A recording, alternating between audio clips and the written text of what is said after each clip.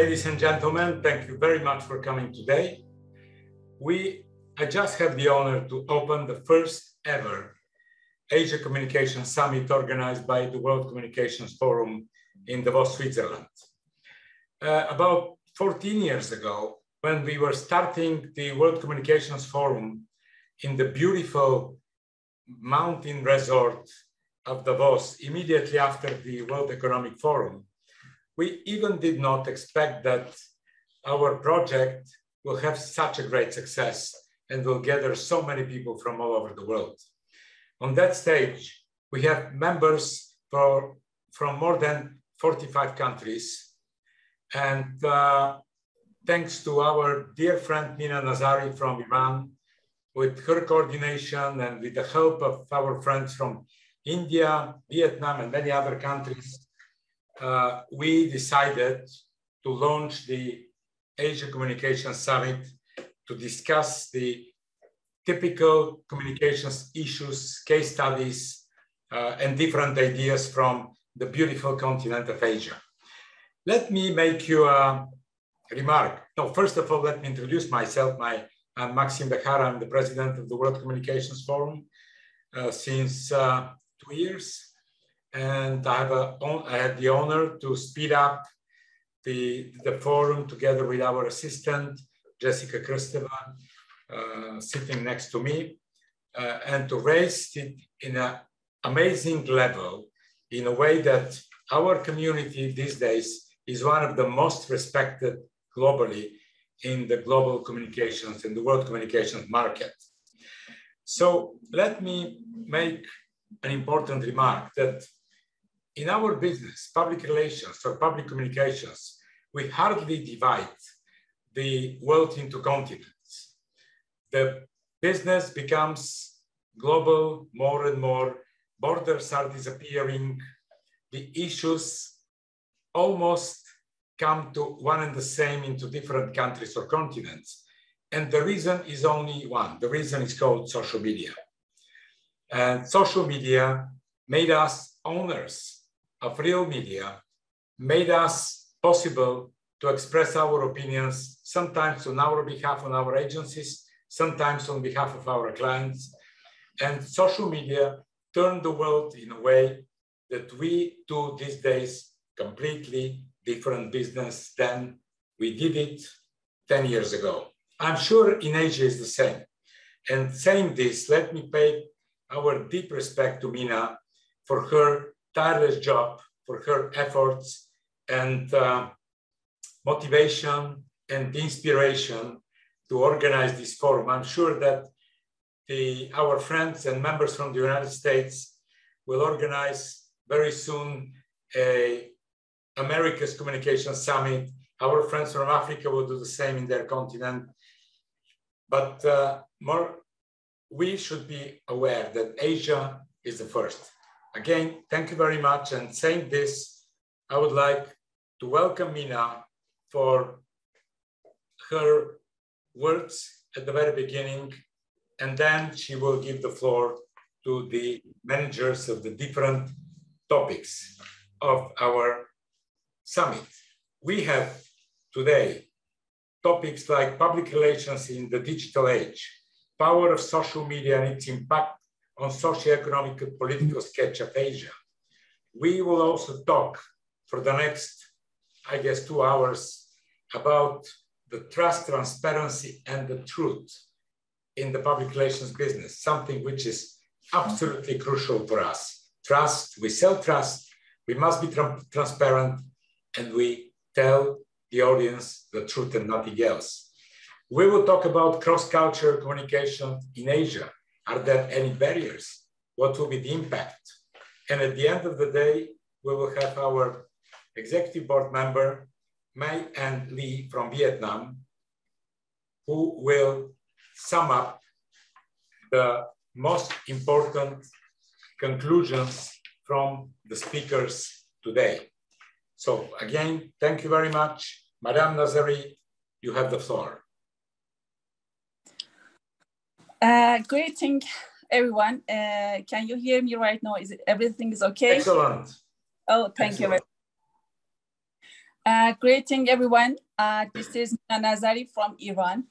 I'm WCFA controller and Asia Communication Summit coordinator. It's my pleasure and my honor to coordinate this first and largest summit, and it wouldn't have been possible without the support of Maxime Bahar. He has supported my ideas, plans, and projects. Thank you very much, Maxime Bahar. I would like to a special thanks from Maxime Bahar, because since I had honor, he has had a great impact on my professional business life. It's really, thank you very much again, Maxime. Thank you so much, all respected speakers for the time and efforts put into preparing and executing to speech.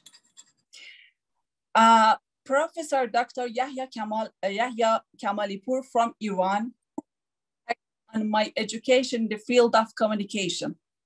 Mr. Noe Khouami from Vietnam, Dr. Hanzade Urelman from Turkey, Professor Dr. Zulhamri Abdullah from Malaysia, Professor Dr. Syed Abdullah Siraj from Pakistan, Ms. Mani Lamba from India, Ms. Tatevik Simanian from Armenia, Qadri from India, Ms. Maria Ashigin from Malaysia, Ms. Paromaroy Chaudhry from India, Ms. Mai Anli from Vietnam.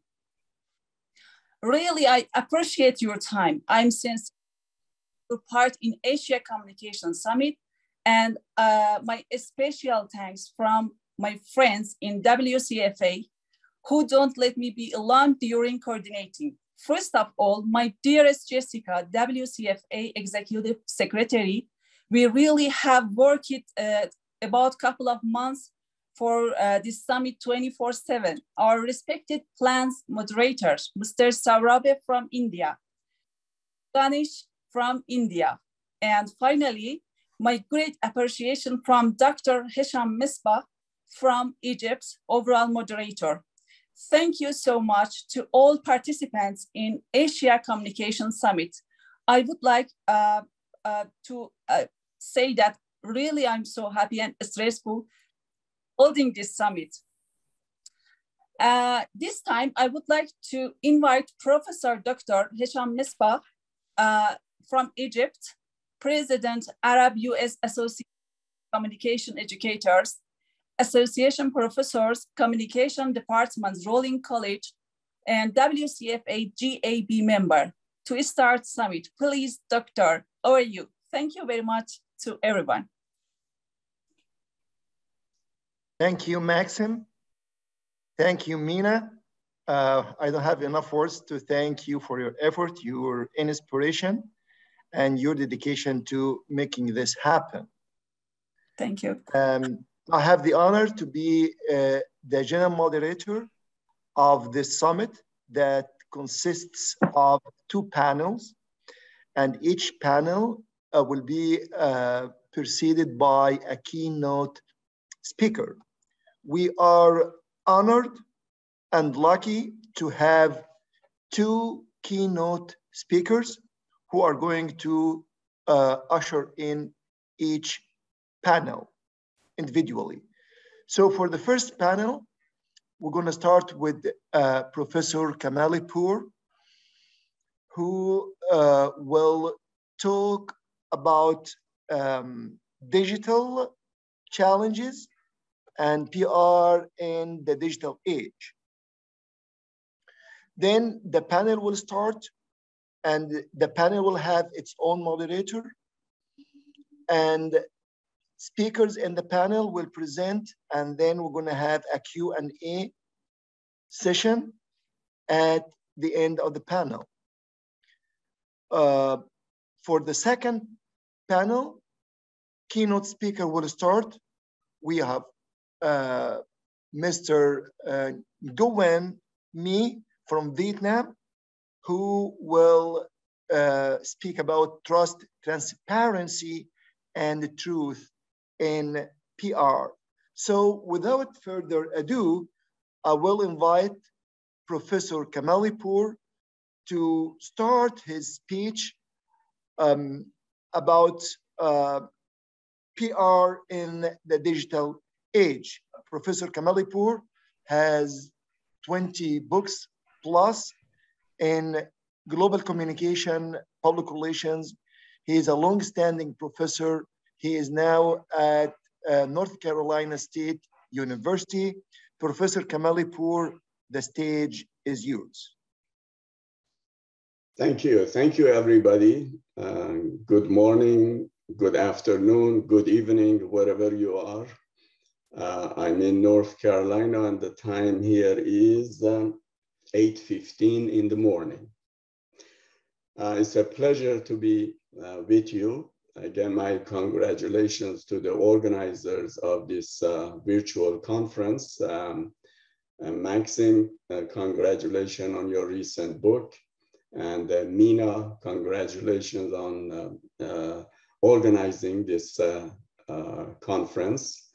An impressive group of friends and scholars.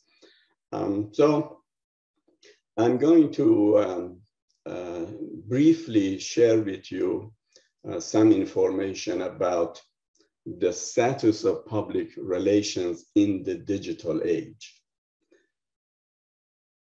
Now, when it comes to the history of communication, we have had two major revolutions. There have been many revolutions, but two stand out.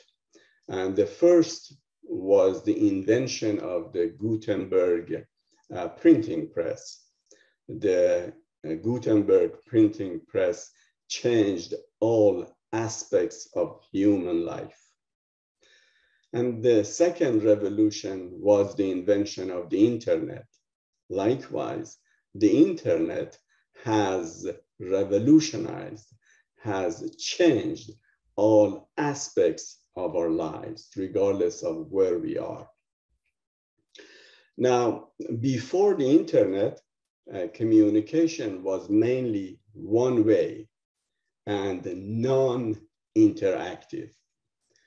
PR practitioners had to write a news release and mail the news release to, let's say, a newspaper, and then wait for the results. So before the internet, communication was mediated by media editors or gatekeepers. Consequently, PR practitioners had to send their stories to the press and had very little control over whether it is used or not. After the internet, things changed. Now we have two-way communication and multi-directional communication through various digital platforms, blogs, Facebook, Instagram, LinkedIn, Twitter, TikTok, and so on. And that's our today's reality. So today, media companies are distributing news in a synchronized manner via different channels. And what has happened is all the traditional media have converged onto the internet. PR practitioners can now directly communicate and interact with their constituents. That's a huge development. That's extremely important. You are now in control of your message. Now, I want to make a clarification between advertising and public relations. Advertising is paid publicity for products or services. public relations is earned or free publicity for a company or organization. So advertising sells a product or service. PR promotes the overall image of a company or organization and its brand. As we all know, branding is extremely important. And when it comes to digital public relations, or electronic public relations, or EPR, right? That emerged after the internet, a new branch, a new area of study, a new field called EPR, or digital public relations. So EPR, or digital PR, is interactive, multi-platform, multi-linear, and participatory. Audiences' reactions, feedback are often communicated to the sender immediately. So before the internet, the feedback was delayed. Now it is immediate. Now, when it comes to PR functions, as you know, and I'm going to just state this statement or definition by the PRSA that says public relations is a strategic communication process that builds mutually beneficial relationships between organizations and their publics. Now, mutually beneficial. This is a key element, because if communication is not mutually beneficial, if the communication or the message benefits only the sender, then that becomes propaganda, not public relations. That's an important distinction. Public relations is about influencing, engaging, and building a relationship with key stakeholders internally and externally. And you're all familiar with the internal publics and external publics.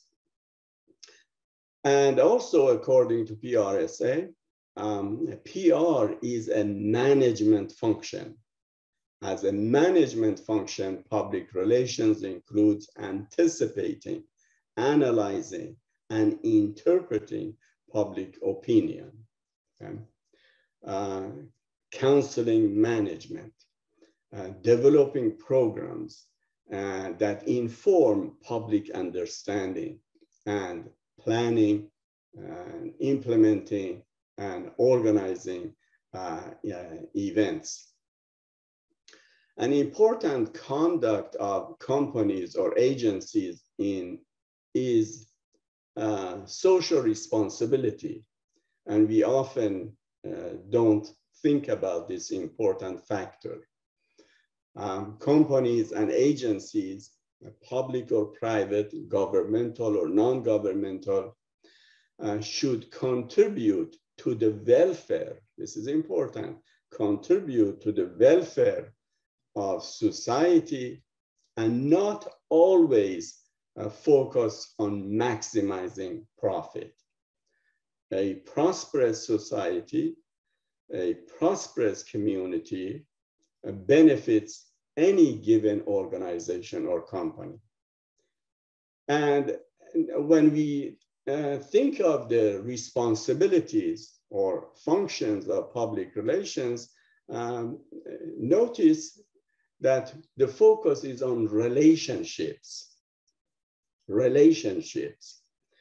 building relationships. So among those possibilities, responsibilities are employee relations, community relations, investor relations, consumer relations, media relations, crisis management, and dealing with problems and opportunities, doing research, planning, communicating, evaluating, and utilizing the digital technologies toward advancing a company's strategies.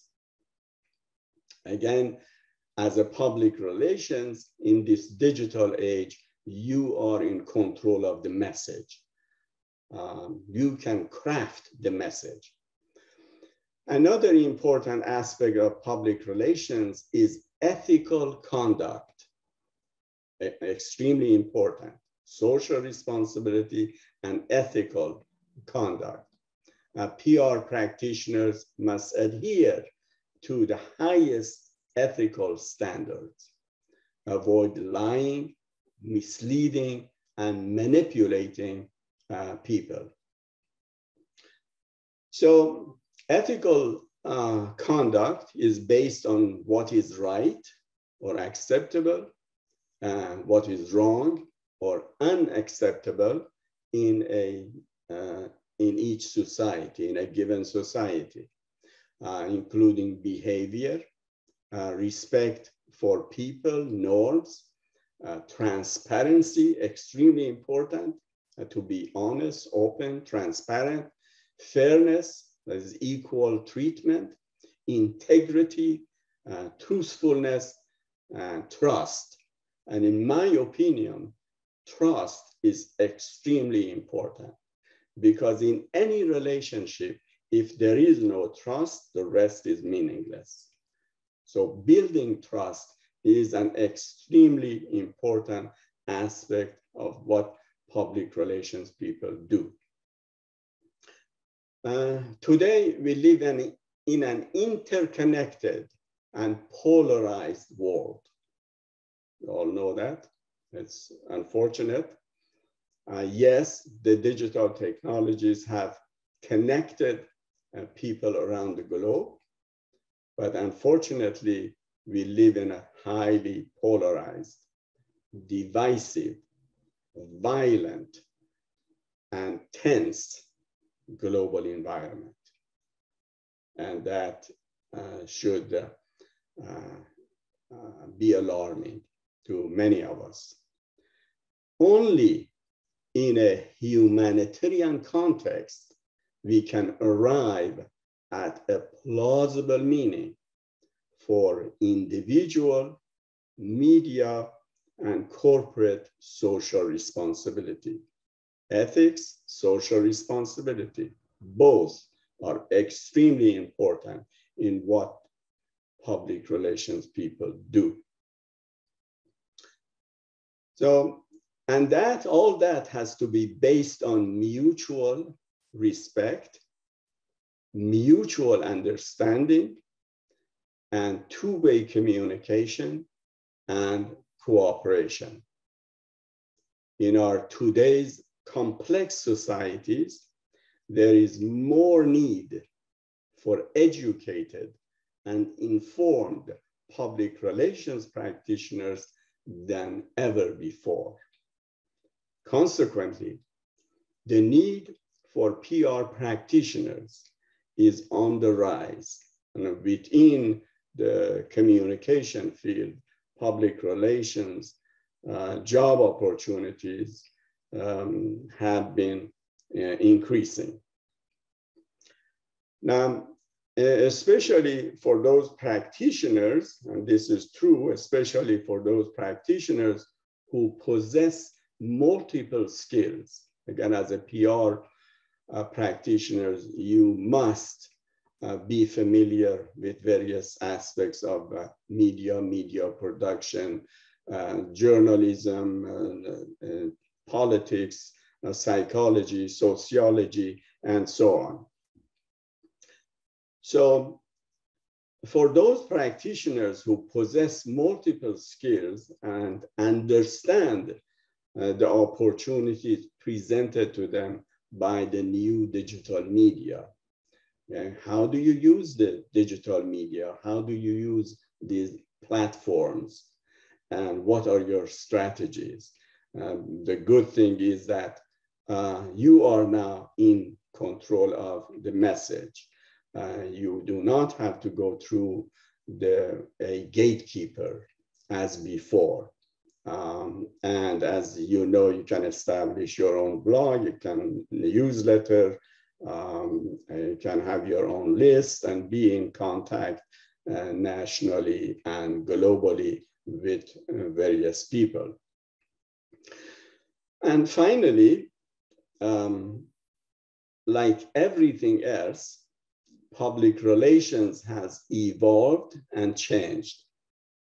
And we change as well.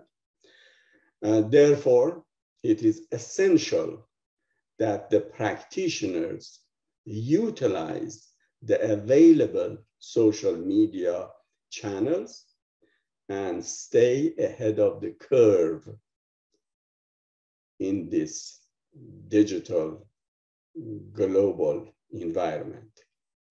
A complex society requires a knowledgeable public relations practitioner. A complex society requires a knowledgeable public relations practitioner. I know many of you are going to talk about the various aspects of what I just briefly mentioned, and I look forward to your presentation. Thank you for the opportunity, and best wishes to all of you.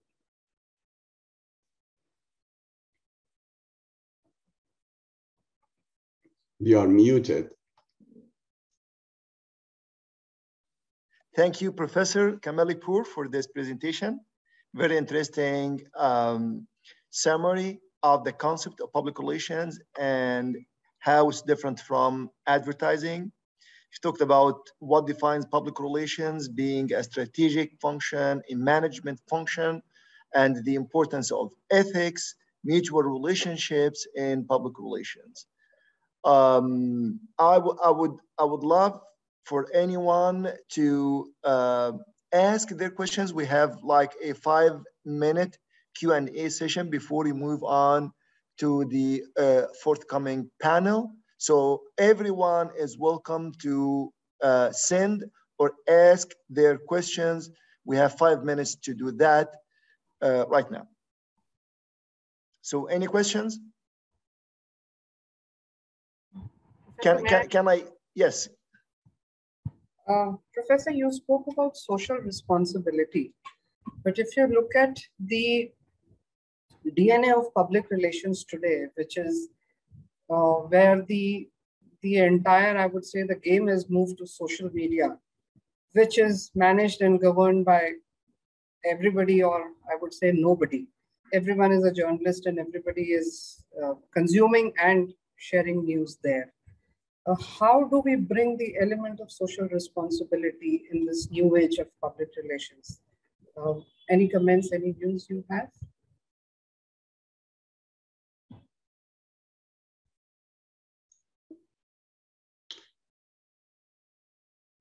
I agree with you that nowadays anyone can be a journalist and anyone can produce and post videos and information online. But as consumers of information, we always have to look at the sources of information. Where is it coming from? That is often overlooked.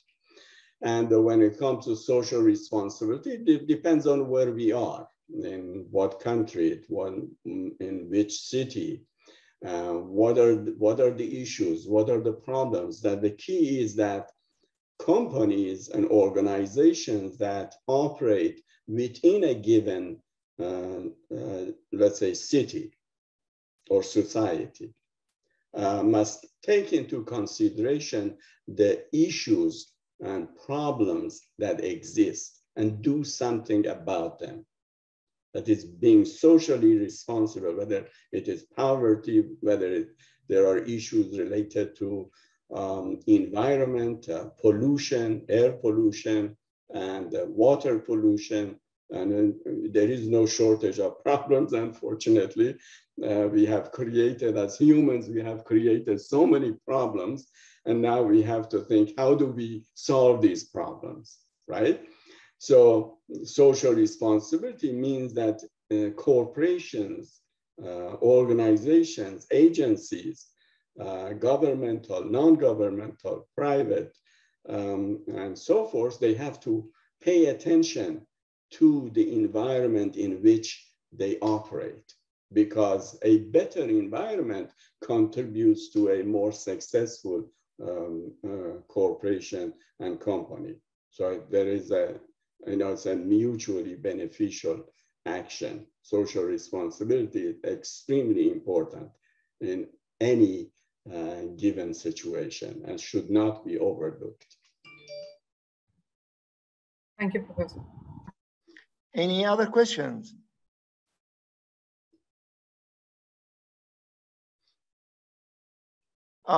Here's a question from Monisha Qadiri.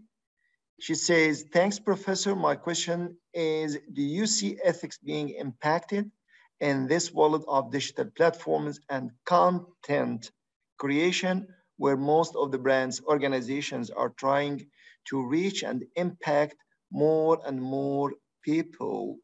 At times, content is posted quickly without verifying. Professor? Yes, an excellent point. One of the, I guess, the issues or problems with in this digital age and the various platforms, it is easy for us to respond without thinking. It is easy for us to write without thinking, okay? And I mean, before the internet, we used to, whether we wrote a news release or a story or what have you, it went through several edits before it was submitted or before it was published. Nowadays, it's spontaneous.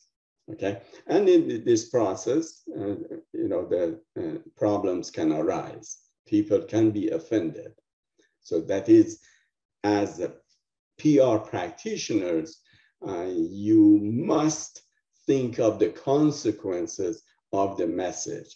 You must rethink, reread, rewrite your message before sending it on.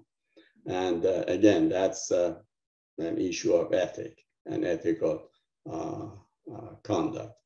Again, it's overlooked.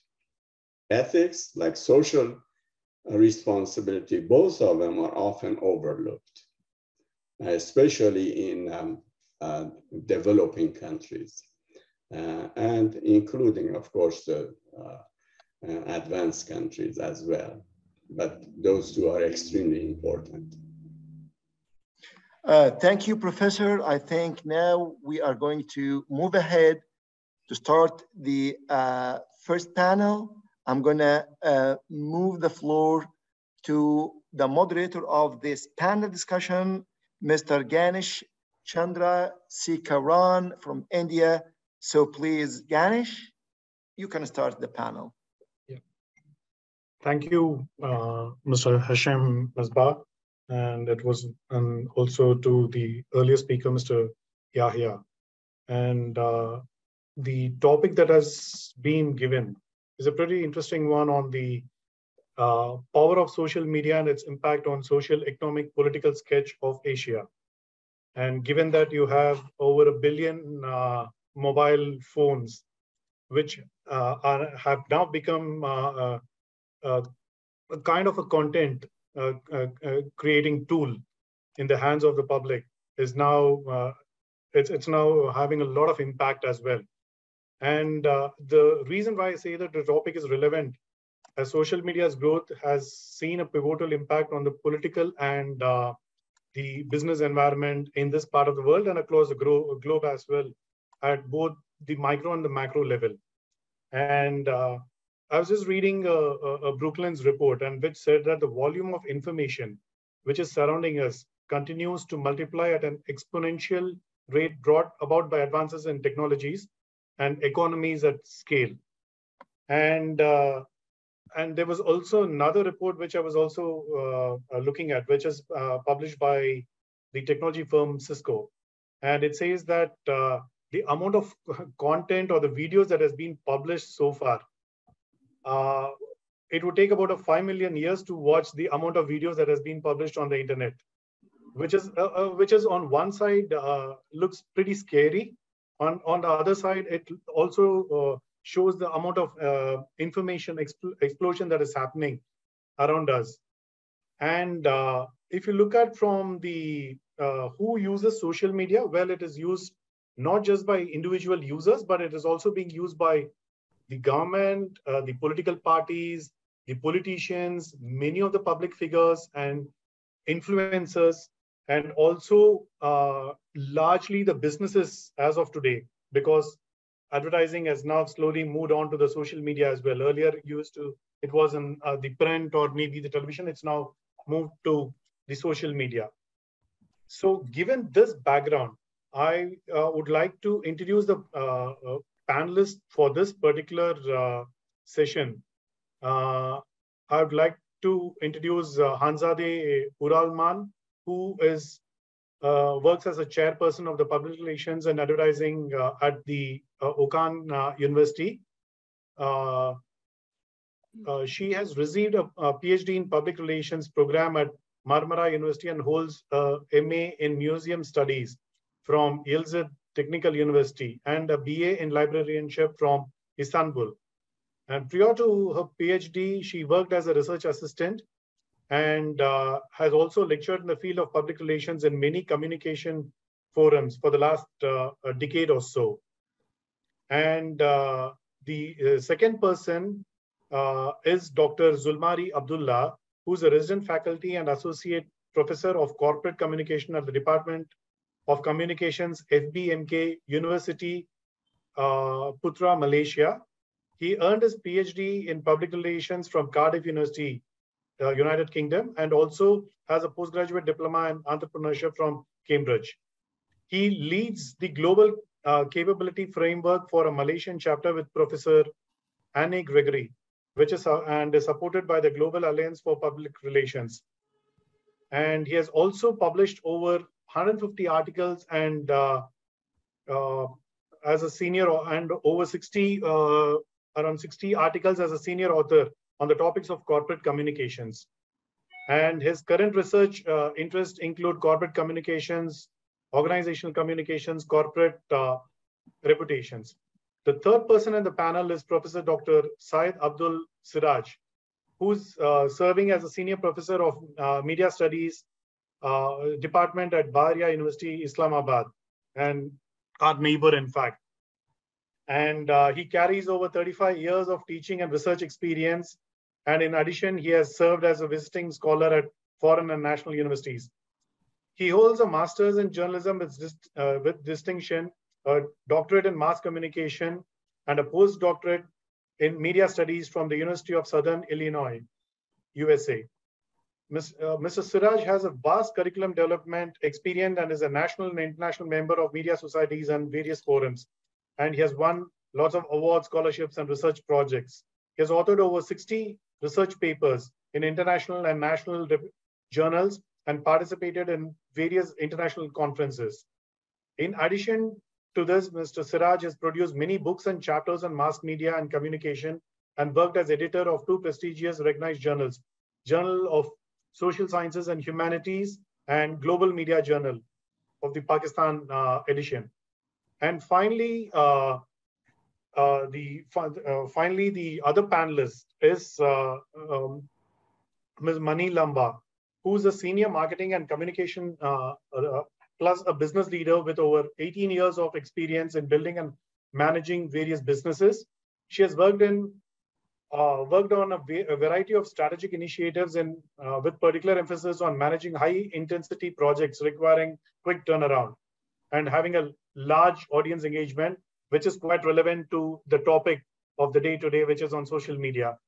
And she has a strong theory and practice and foundation in corporate communications. And her core competency lies in situational analysis and resource optimization. Ms. Mani brings on board strong organization and mentoring leadership skills. And she has started a career with a leading research firm in India and has gained extensive knowledge in the communication space over a period of, say, the last 18, 20 years now. And she moved to head the corporate communication division of one of the leading chamber of commerce and industry in India. During her stint, she conceptualized and designed various measures to position and promote the multifaceted activities of the chamber, and has worked closely with the government, corporates, internal and external agencies and media. And currently, she's now into PR consulting and also managing communications for a host of clients and from diverse fields. And yeah. And given this, say, background of, say, some of the stalwarts in the industry, I throw the door open for them for their first, say, few comments on the topic. The floor is yours. So, Miss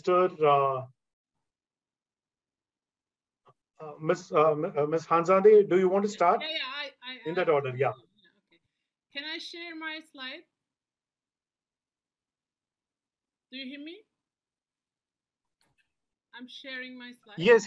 We can hear you. Please go ahead. Okay. Thank you. It's a pleasure to be here in this summit, Asia Communication Summit, with my colleagues, and I want to thank all the people who organizes this wonderful meeting, which is the first, as far as I know, this year. I will talk about today about the profile of Turkey on social media use for PR purposes. I'll give some facts and figures, and I'm going to put forward the issues that need to be considered and discussed about the social media use for PR purposes. As all we know, social media is an internet-based form which allows users to have conversations, share information, and create web content. There are many forms of social media, including blogs, wikis, social networking channels, photo sharing sites, etc. And use of these media differs from country to country. It depends on cultural, social, political issues in the countries. My content, my talk, actually has mainly two parts. One is Turkey from global perspective. I'll share my vision here, and it was based on Digital Global Overview Report data in 2022.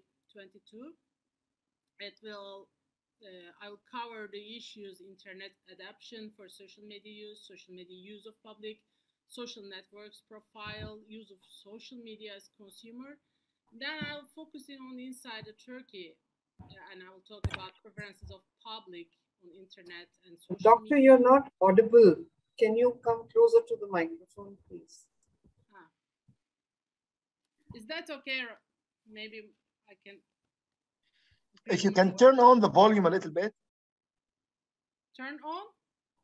The volume, the sound on your computer, if you pull it up a little bit.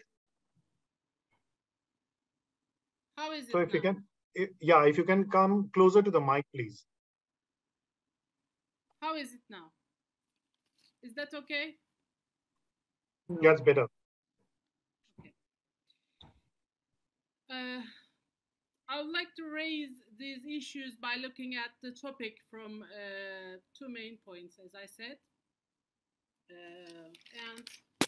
Latest data, let's start. Technical infrastructure for social media use in Turkey from global perspective. It shows 94% people have internet access in Turkey. And we see in these figures, Turkey is above the average in globally. You see internet use according to Digital Global Overview report in 2022 this year. The ratio of total population to internet usage is 62.5% worldwide. In Turkey, Right. this rate is much more higher. And time spent on internet is again higher in a higher level. And internet speed, connection speed is in the high. These shows the technical abilities of the country. It's important because we know information economy based on network and based on quality. It's important to have that connection in PR world today because information economy is network based on quality, which technical infrastructure is needed. Then it can be economy, information economy needed customization and customer driven. This is the second part. When we look at social media use of public, particularly look at the figures on social media in Turkey, they are above the average.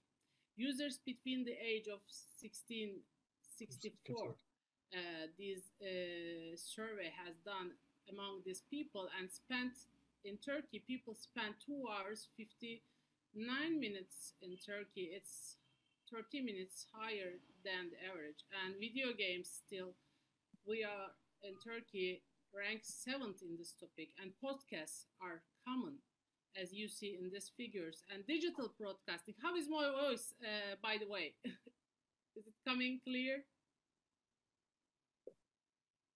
Mina, you're muted. How is my voice? Is it sufficient? It's a little bit weak. The sound signal is weak. I'm not sure if you can turn on the level of the volume on your computer, the microphone of your computer. I already did. Maybe I can headphones. Hold on.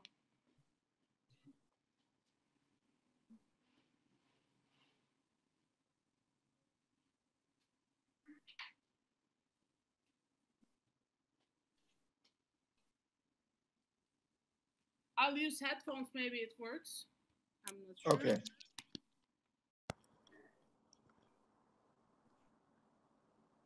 How is it right now? Perfect. Okay. I think something wrong with my computer. I'm sorry. I'm so sorry. When we particularly look at these figures, podcast, digital broadcasting, voice search and comment system use, and Instagram mobile application is higher, much more higher than the average in the world. But some of the figures we see here, on the other hand, are less than the world. They are YouTube mobile, spent on the YouTube mobile, Facebook mobile application spent on this social media network channel, and WhatsApp mobile application. And I would like to share social media use of public as consumers. It's a different perspective because it's about brand researching, online shopping, online purchasing, and financial service usage. Still, we can see Turkey is adapted to social media in consuming. We can see the figures here. I'm not going to take, I'm going to give short, brief information about that. You see the percentage of the figures. From the advertising perspective, ad reach is very successful. People reach of Facebook ads, Instagram ads, YouTube ads, and TikTok ads much more higher than the average in the world. And only LinkedIn ads worldwide is below the average.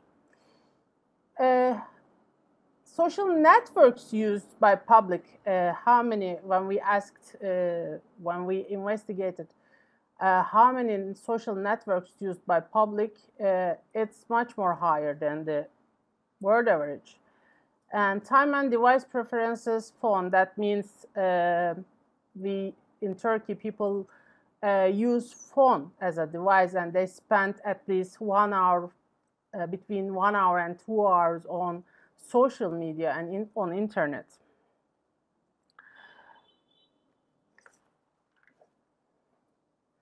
And when we see the preferences of public on internet and social media, they mostly spend time, they prefer to spend time on internet and socializing and connecting to social media. And you see the other options here are connected to social media platforms, watching movie, following the news. We can see that still the answers shows that people spend time and people prefer social media to use. And these are we see the increase in Turkey in use of internet. And these are the reasons to increase use of internet. And again, preferences of public on internet and social media. WhatsApp come first, Instagram second, and YouTube third. They prefer YouTube in third. You see the figures here. And when we closer look at contents followed on Instagram, which are the most used social network channel, people use Instagram mostly to get information, to entertain and socialize. Information content, news, and entertaining content are mostly preferred on Instagram, and reaching people and institutions are not common purpose to use Instagram. This is one of the points to think about in PR. Another thing, content followed on YouTube. I would like to share the figures here. The reasons people use YouTube: listen music, spend time, watch series and movies, and to get information. Unlike Instagram, people consider more political content, musical and dramatic productions on YouTube, as its characteristics refers to that. And on Twitter, political issues comes to first. Twitter considered as a news source, and people use to reach information and to get updated about politics. To support political hashtags, which draws different characteristics than other platforms. And entertaining is, again, another purpose to use social media. And Facebook, people use Facebook to reach people and institutions more than other platforms. As with other platforms, having fun and being informed are the most stated purposes. What does it say to us? Come to that point. We see trust in social media, which Professor Kamalipur stated that about trust. Trust in social media knowledge is in higher level in Turkey. This is actually one of the things to be discussed because in comparison to other media platforms such as TV, radio, newspaper, people believe social media a lot here. You see the figures. This is one of the points I come to conclusion in these figures. So I'll talk about in the conclusion again. Because we spend time a lot in this, as you see in these figures, we spend time in Turkey, people living in Turkey spend a lot of time on social media channels, and they spend time, they say that they use for spending time social media and at least 1 hour, 2 hours. So trust is an issue here. From the brand's perspectives, in Turkey, brands use social media strategically. There are over 300 social media agencies in Turkey, and various awards are given in social media category. What they do when we look at closer look at the brand's efforts on social media, they do commercial films shot for brand, institution, organization to be broadcast on TV, cinema, or digital media. Brands have media applications, creative media studies, innovative applications, and inspiring media usage ideas. Creative PR studies are carried out in order to improve the reputation of the brand and to establish strengthened communication between the brand, product, and its target audience. And social responsibilities, sustainability projects are developed for a better world as one of the leading issues in public relations world. And projects that provide experience for customers by enabling brands to meet their target audience in creative and original ways. And reputation is another reputation of brands, improving reputation of brands and to establish connection between the brand and its target audience, another thing.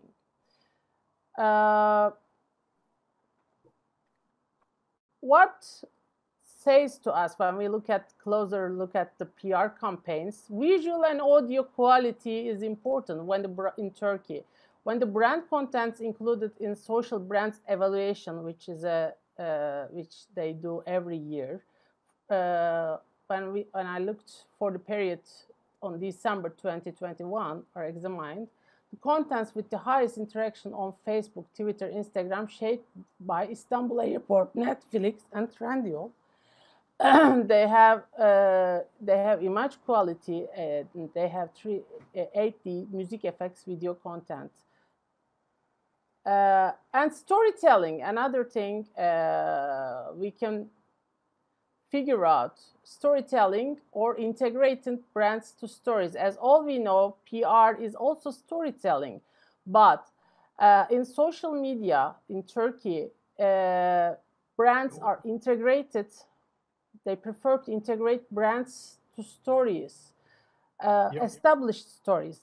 Excuse me? Hanzade, just 1 more minute, please. Okay, come to conclusion then. I was going to show some examples, maybe they will ask.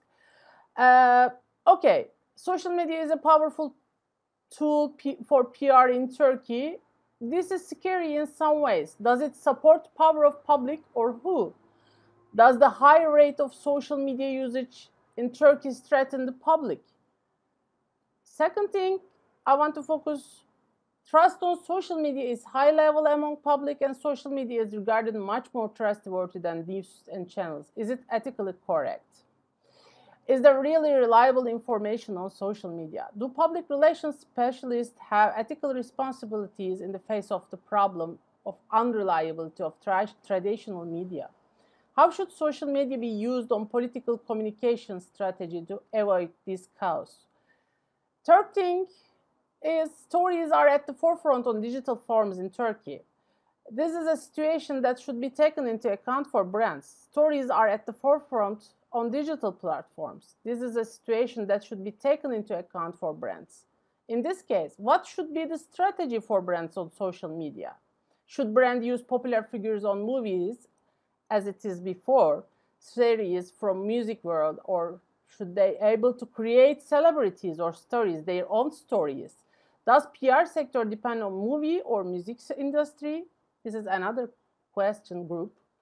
And last thing I want to say is there is a necessity for audio and visual quality. Is this perceived as a problem for small business communication or non-governmental organizations with a low budget?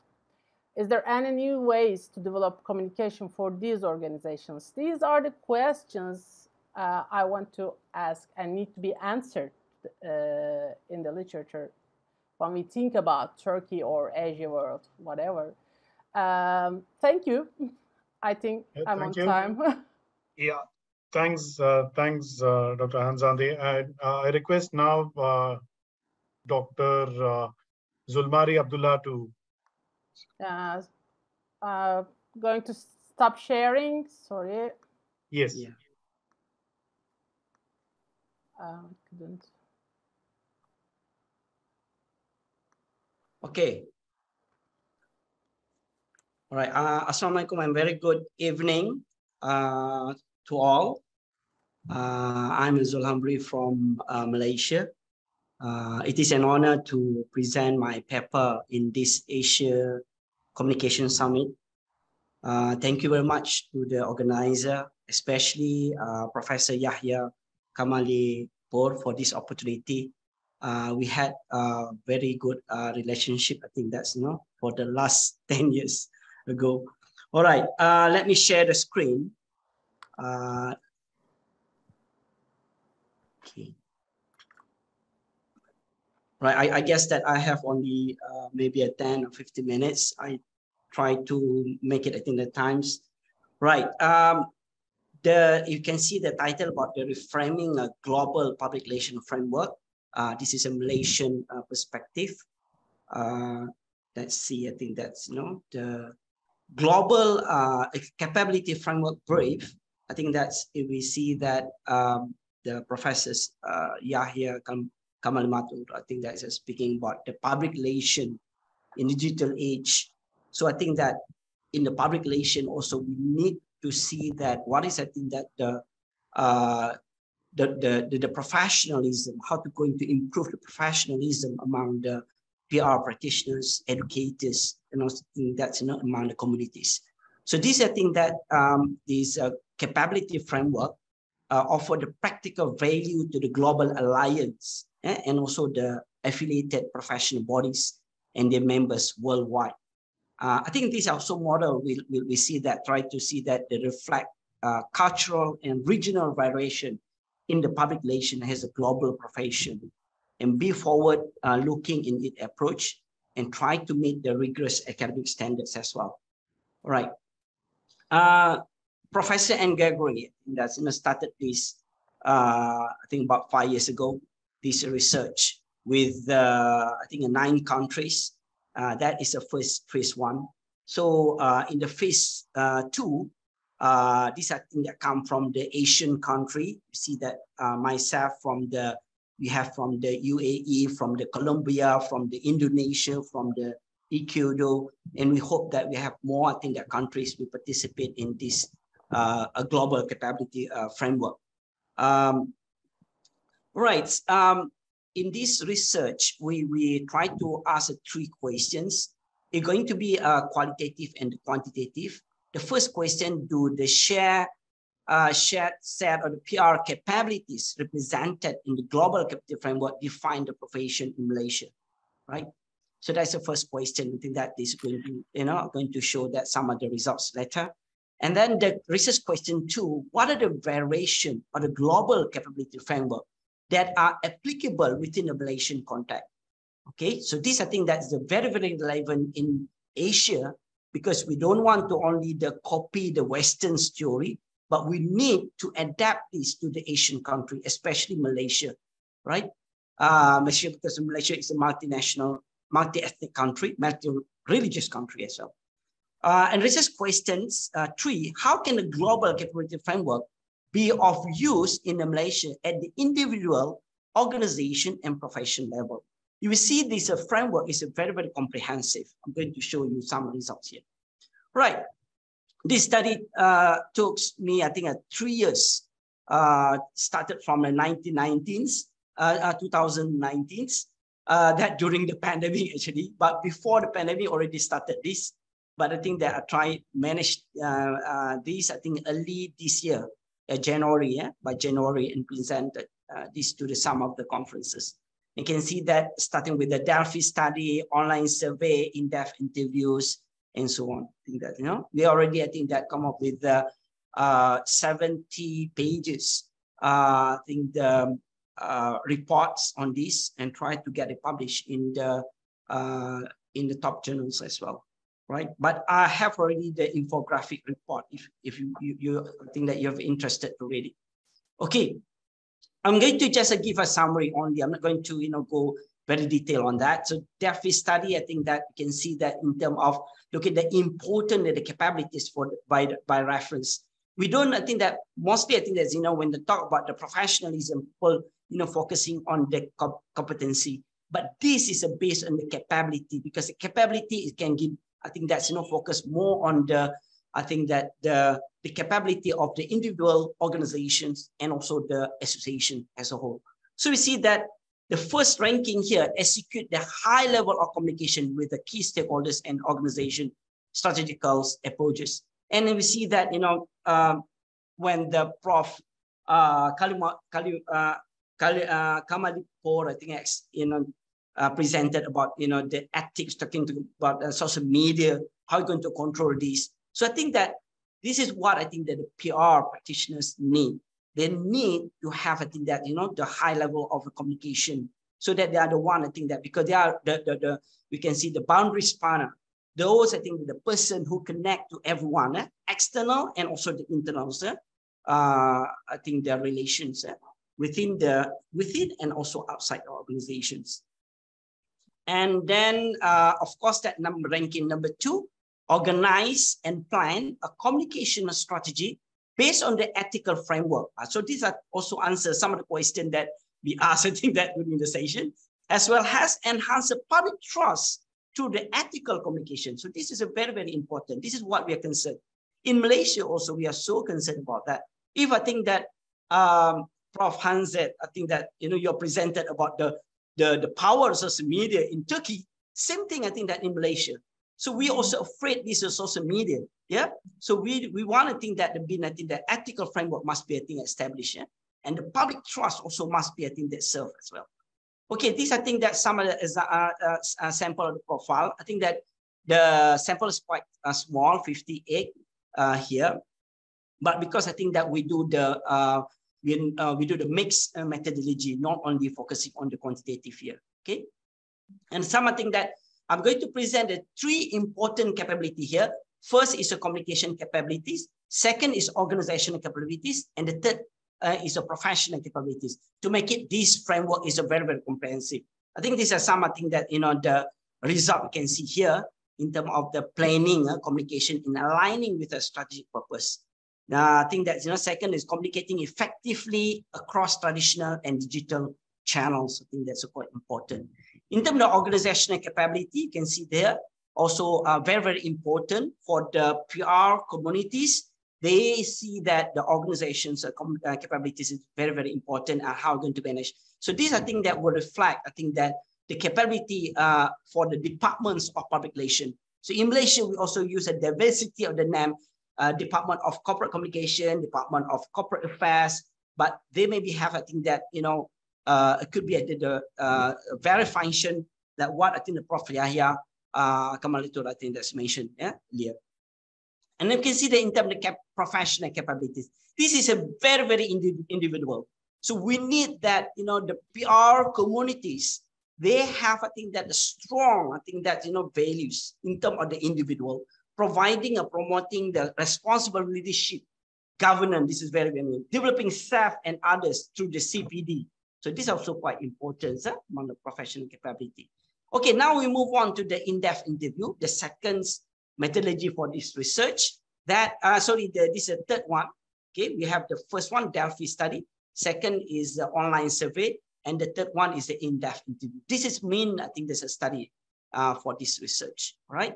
And you can see here in terms of the descriptive analysis, we find the key themes of this research and the finding of the PR capabilities. I just go straight to the finding here.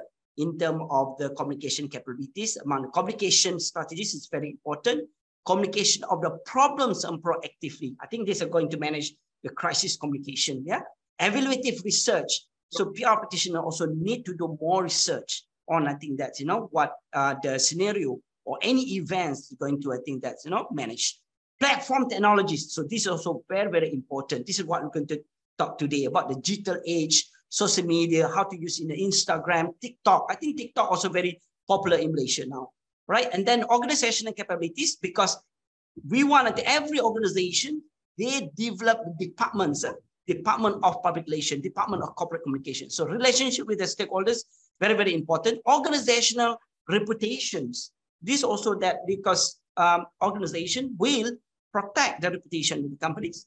And I think that what important here is a contextual intelligence. This is also very, very important, yeah, in Malaysia as well. And in terms of professional capabilities, the PR practitioner should be, I think that equipped with a strategic counsel and advisor. They are the one that I think that if I think that someone have a problems, I think that issues, they will come, I think that get advice from these PR practitioners. Leadership capability. Dr. Zulmari, just 2 minutes left. Okay, all right. Yeah. Thank you very much. Leadership capabilities. This I think that we need to stress on this as well, because there can be, I think that one of the board directors, ethical practices and continuous learnings professionally, right? And this I think we use NVivo, and we got, I think that, you know, the conceptual framework like this. I think that's, you know, referring to the key themes that I mentioned earlier. So the implications for this study, first, I think implication, I think that of course that this study will advance the global capability frameworks, you know, based on the Malaysian capabilities. Second, I think that Malaysian prayer practices still immature and should be, I think that still rely on the international role rather than, I think, that being a more strategist. And the third, I think that it is still debatable that Malaysian public relation practitioners can be members of the dominant coalition. I think that we found that this is, I think, that something unique about Malaysia. Cultural capability should be emerged as a new dimension of this the framework, right? I think that this is, I think that we see in terms of the, I'm going to skip this because we don't have much time. And I think in terms of recommendation that we forward to audit the profile of professional capabilities among the, using the, we have the assessment using the software, right? And enhance the role of public relation association and widen the more strategic collaboration with the other Asian countries. As a conclusion, we see that the broad alignment on capabilities, yeah, from the Westerns in the Asians, this is what we see. But what I think there's something different we see here, the cultural context, yeah, the context. So this is a context, the king here become a king, because I think that maybe this is a part of the thing that, you know, what I think that we're trying to empower the practitioners, professional bodies, and employers. So I think that this research, I think that we try to share this with the Institute of Public Relations Malaysia. And I think that we're going to share this with the other Asian association as well, so that we want to have a bigger, I think, the PR communities, not only in Asia as well. Okay, with that, I think that I say thank you. And I think terima kasih. I think that's, you know, that's all my presentation today. Thank you so much. Back to Ganesh. Thank you so much. Bye. Thank you, Dr. Zulmari. It was a wonderful study, in fact, and very detailed and insightful. And I request now Dr. Syed Abdul Siraj to give his presentation. Thank you very much. Am I audible, please? Yes. Okay, thank you very much. So I'm very grateful to the conference management for inviting me to this very important international conference, especially on the use of social media for public relation. I'm happy to be, I'm very happy to present my discourse before this galaxy of renowned scholar around the world, specifically from South Asia, Malaysia, Turkey, and other part of the Asia. My topic for this conference for discussion would be the sociology of social media in Pakistan. My two colleagues, friends from Turkey and Malaysia explained very well the role of social media for public relation in their specific country. But here, since the topic of the conference is very wide, it's relating to politics, it's relating to social issues, it's relating to economics, it's relating to entertainment and so many other aspects, health, etc. So I would be, you know, in my discourse, in my explanation, I would be trying to explain the social media use or the social media sociology relating to all these areas as a journal. So would that be okay? Would that work? Okay. Before we I say something on the media sociology specifically for Pakistan, I want to just give a little bit overview of the social media use in this postmodern and globalized world.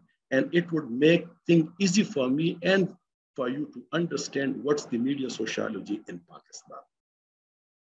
You know, the use of social media has immensely increased in the last decade. Dependency on social media for change.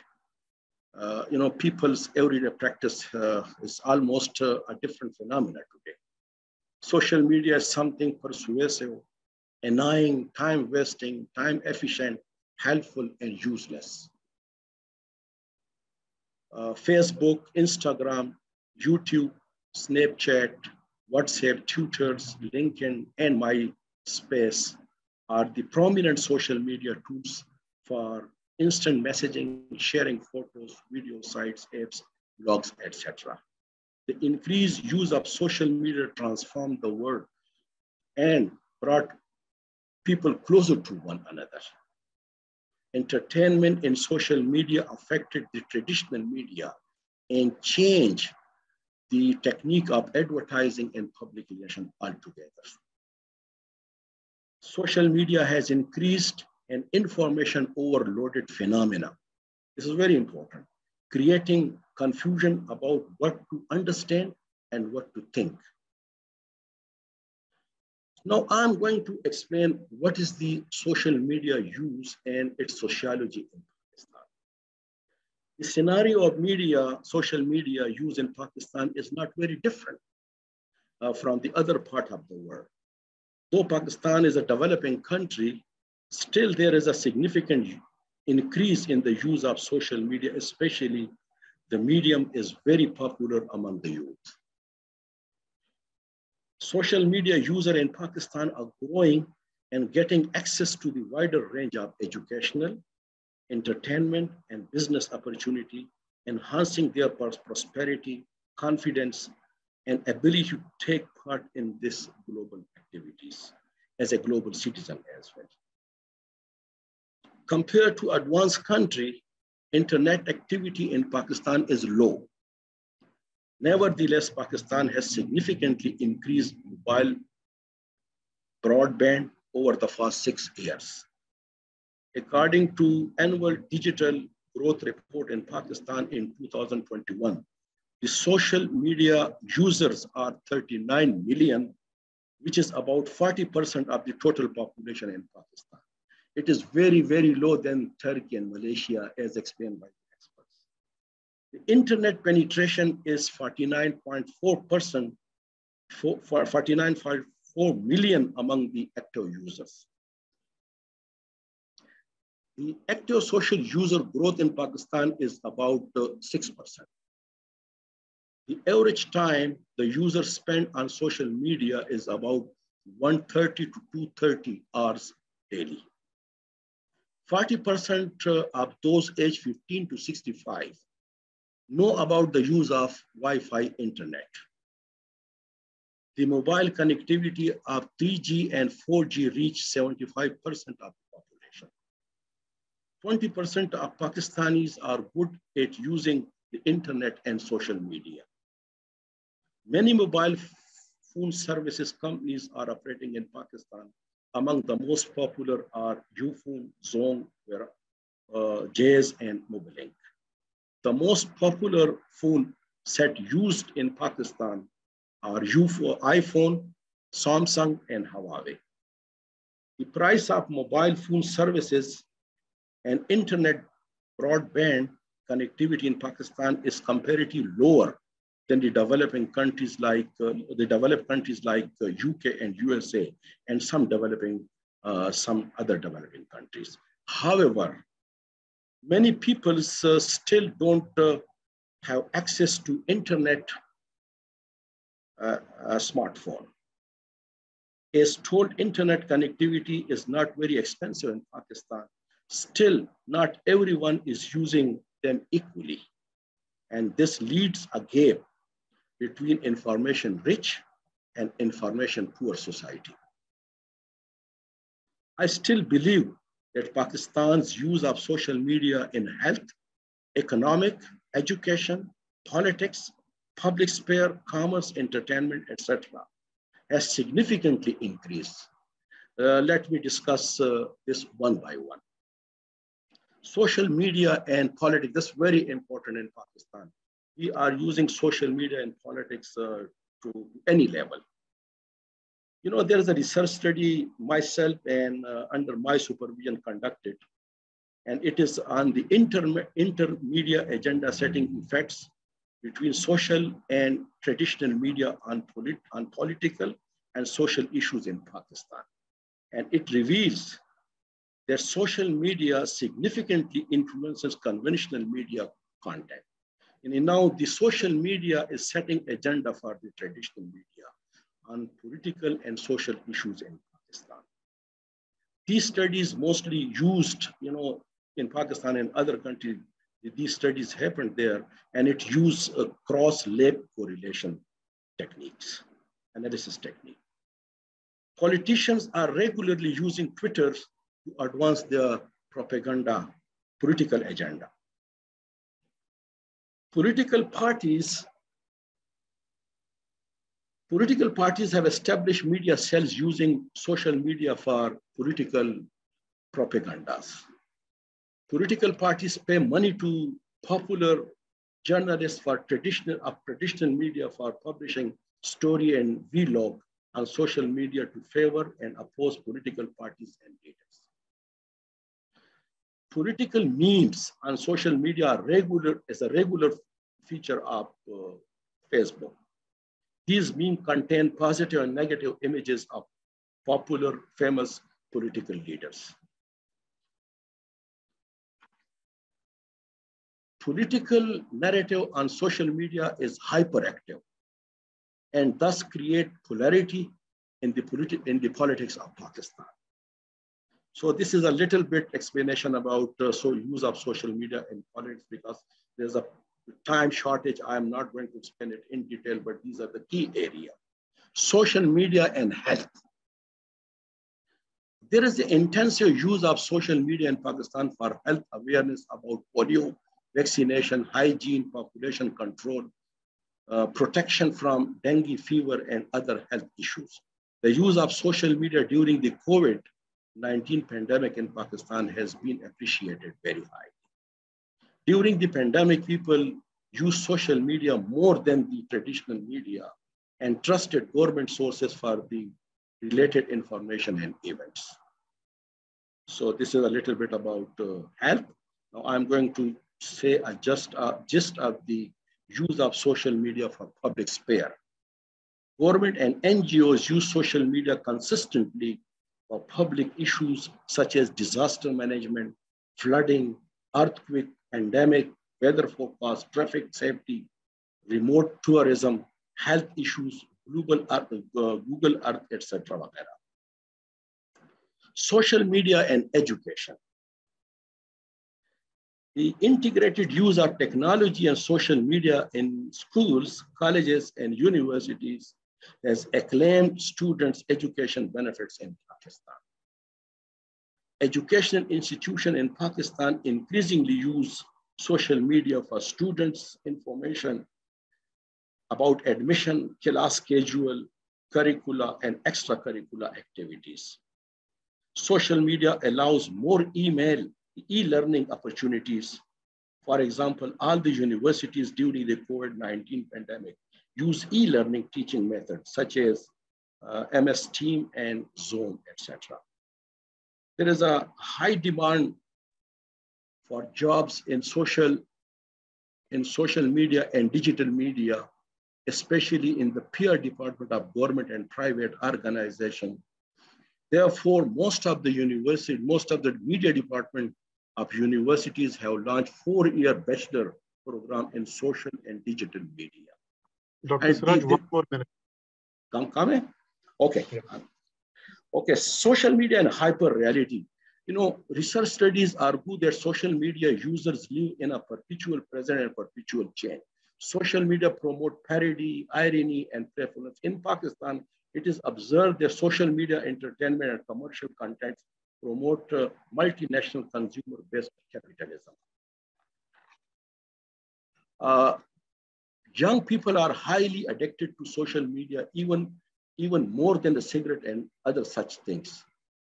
Instagram is a very useful platform and very harmful platform for the young people mental health.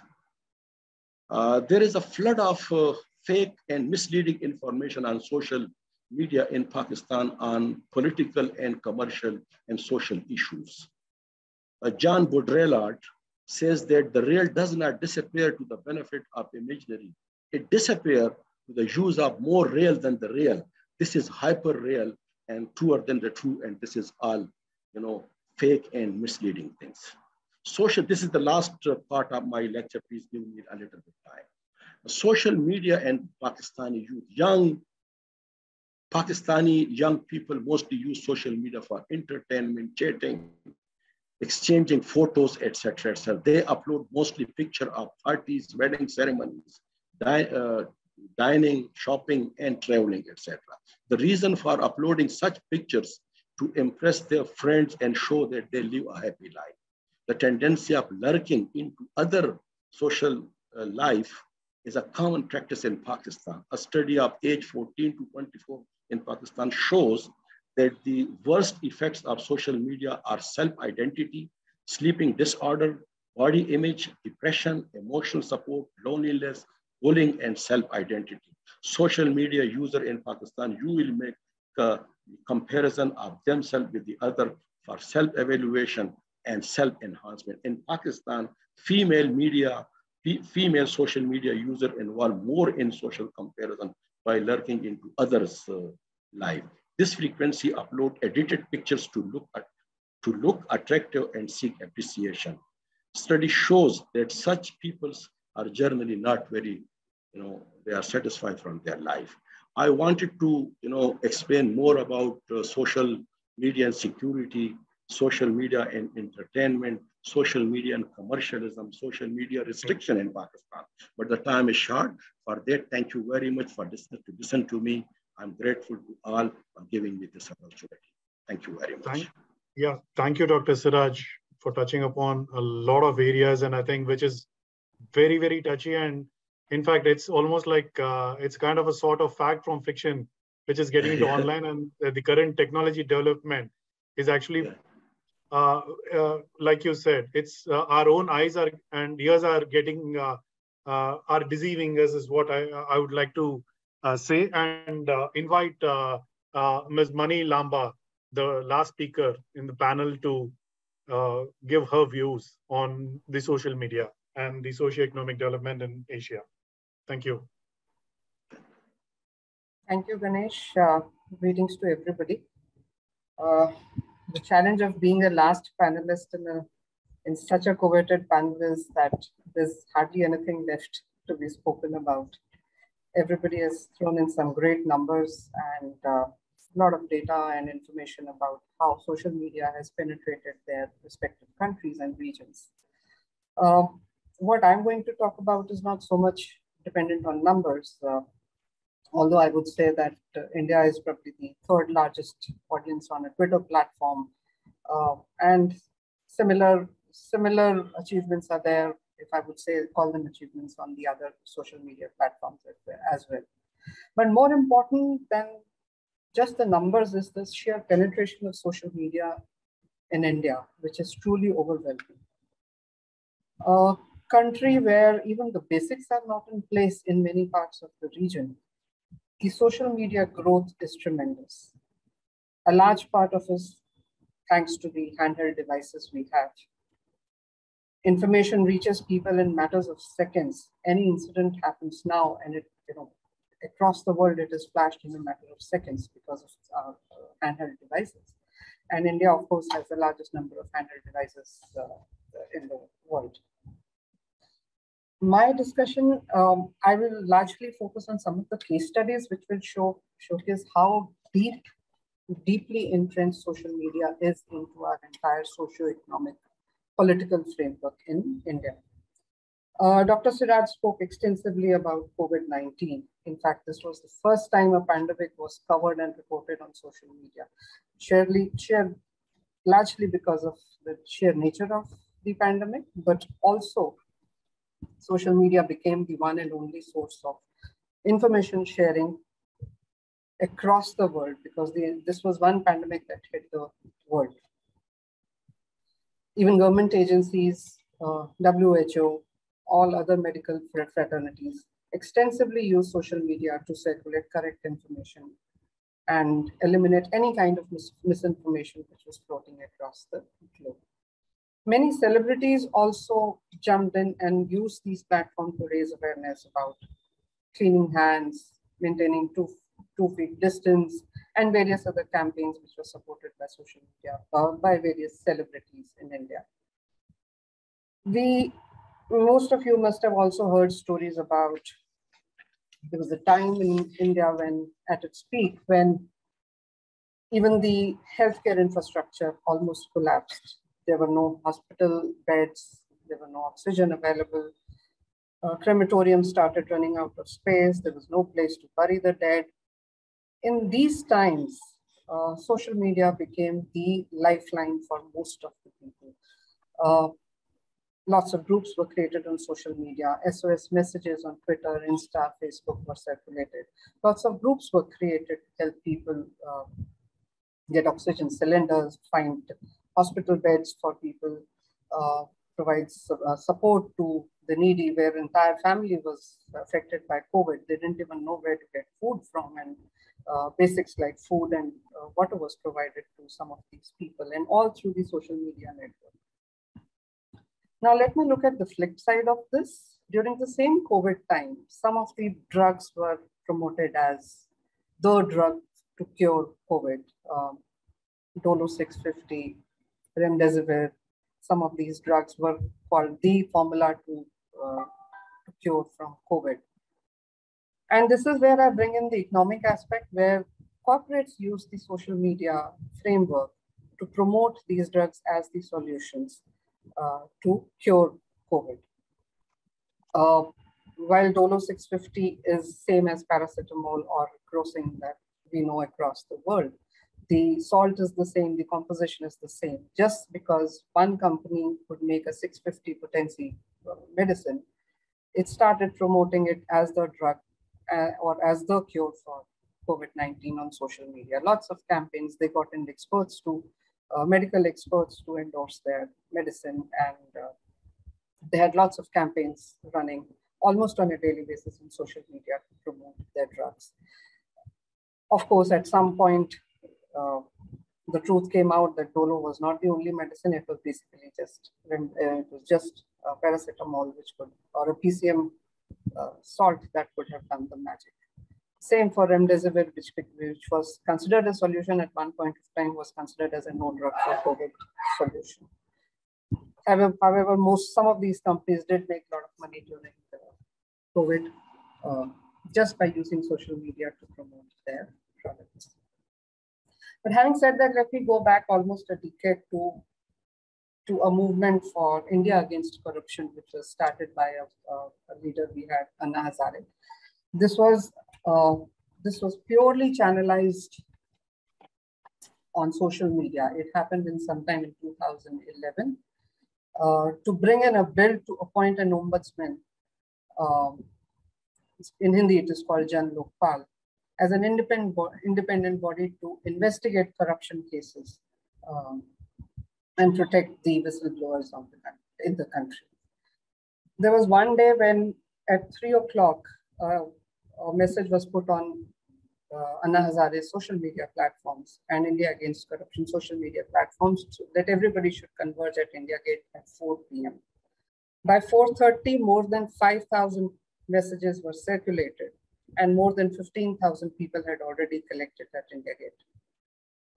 This was the power of social media more than 10 years ago.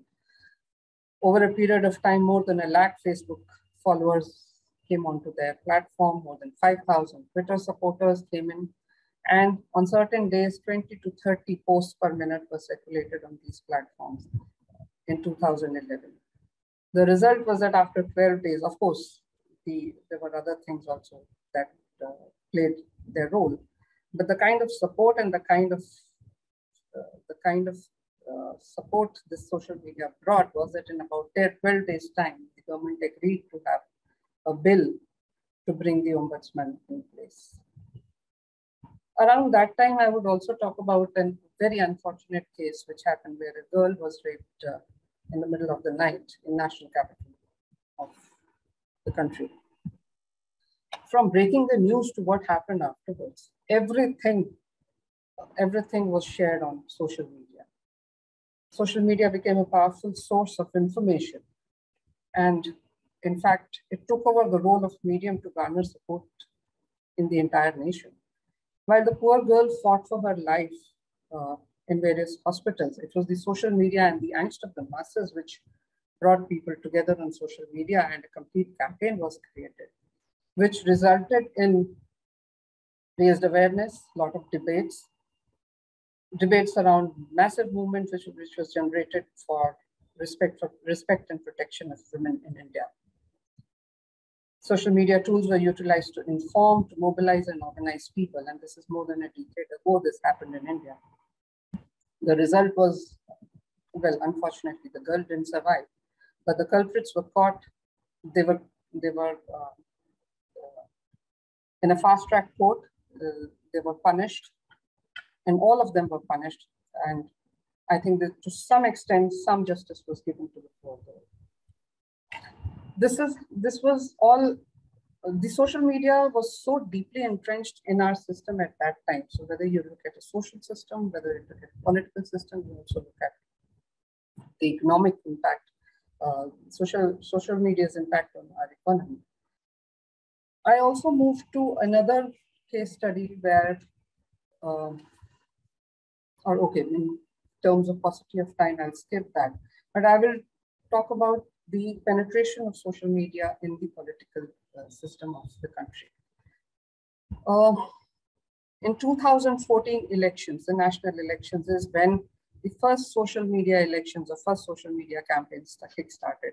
And it almost started as a social media revolution in Indian politics. The social media campaign of the BJP government at that time was built around building the brand of the prime ministerial candidate Narendra Modi, and also promoting its development agenda. Some of you may have heard of this Achhe Din Aayenge campaign.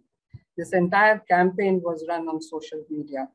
The BJP's savvy social media presence made sure that every other political party was left behind, and they worked on this Achhe Din Aayenge campaign to build a strong position for themselves in 2014. Now you switch to 2019 elections, when the opposition came up by saying that Chaukidar Chor hai. Chaukidar means watchman. The ruling party and the head of the party is considered to be the watchman, and there were allegations that some favors were given to certain people in certain cases. I will not name them, by persons who were entrusted with safeguarding the public money. So what they said was that the watchman, the head of the organization, was actually a thief, and he was laundering the money, the public money. Against this allegation, the BJP came up with a very unique social media campaign saying, "Main bhi chaukidar, I am also a watchman."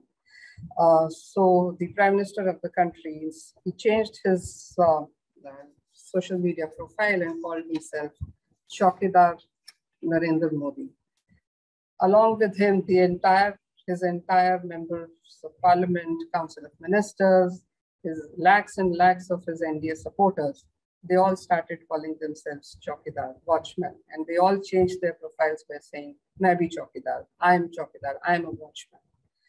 And the impact was so much that the Chaukidar Chor hai, the watchman is a thief, thing was totally erased from the memories of the audience.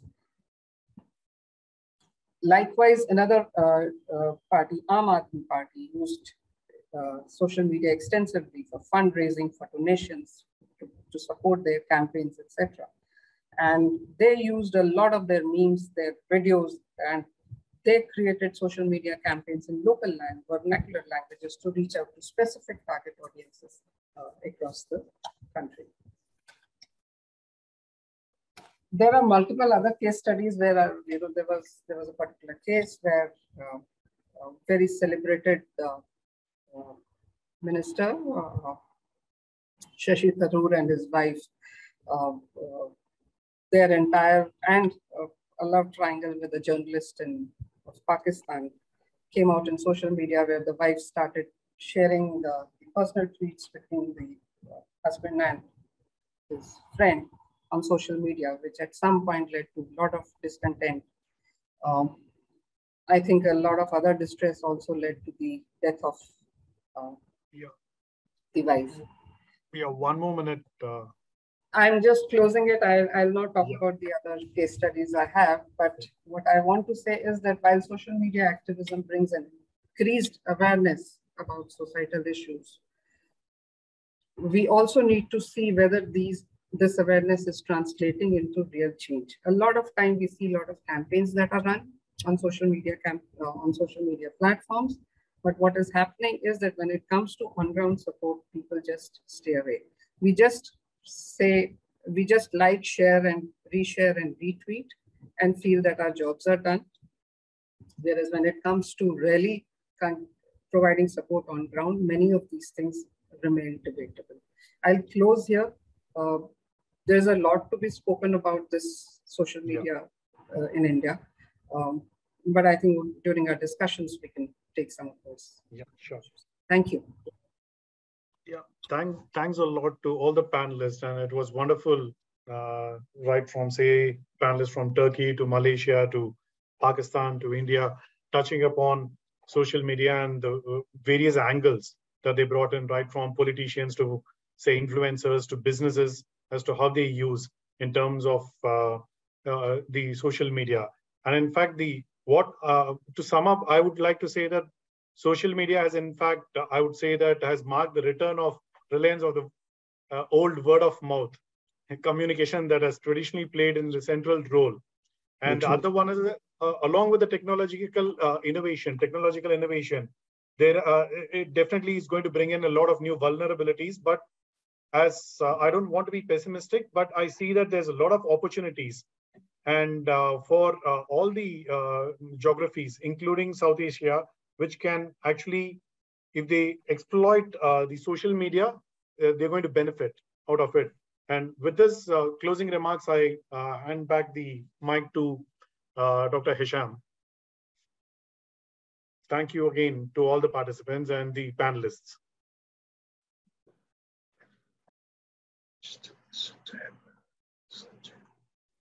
Thank you all for the wonderful presentations from 4 different countries in Asia.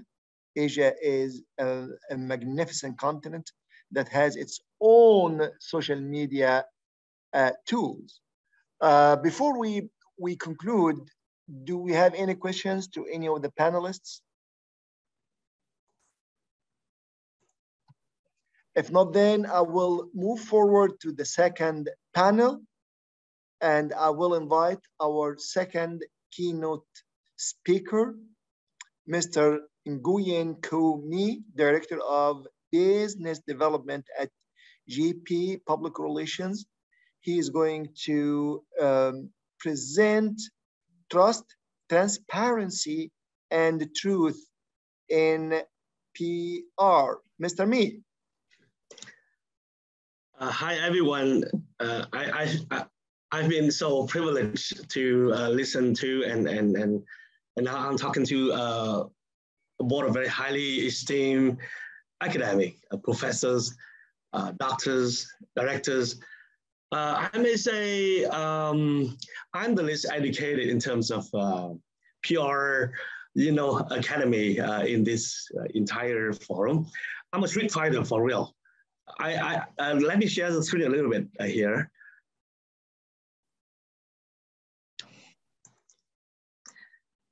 Right, I would like to.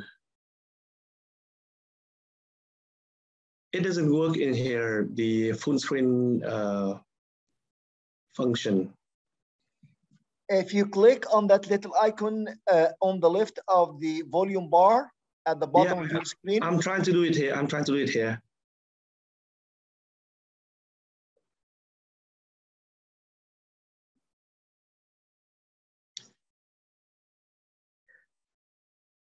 Excuse me for a second. I'm trying to put it up to the full screen right now. It doesn't move. Excuse me. This is technical. Can I go back to? Excuse me.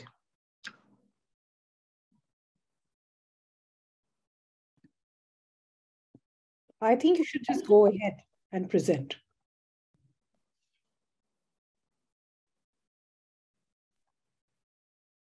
I mean, we can view it, but if you can't click between the slides, you will need to go out of it and then go back.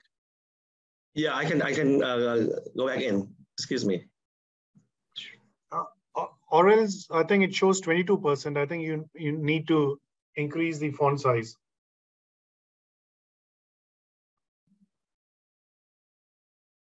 Yeah, it shows 22%, right? Just try to make it as, can you click on the plus at the bottom?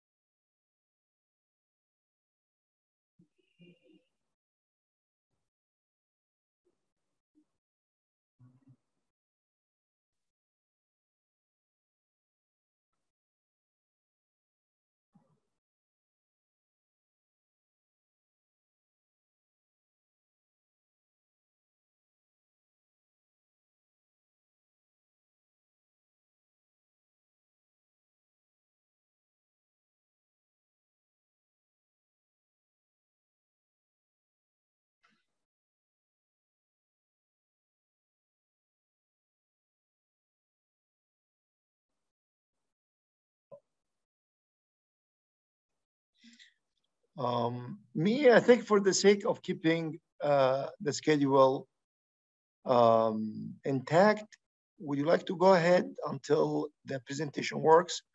Or if you want to email it to Mina and she can share it from her screen?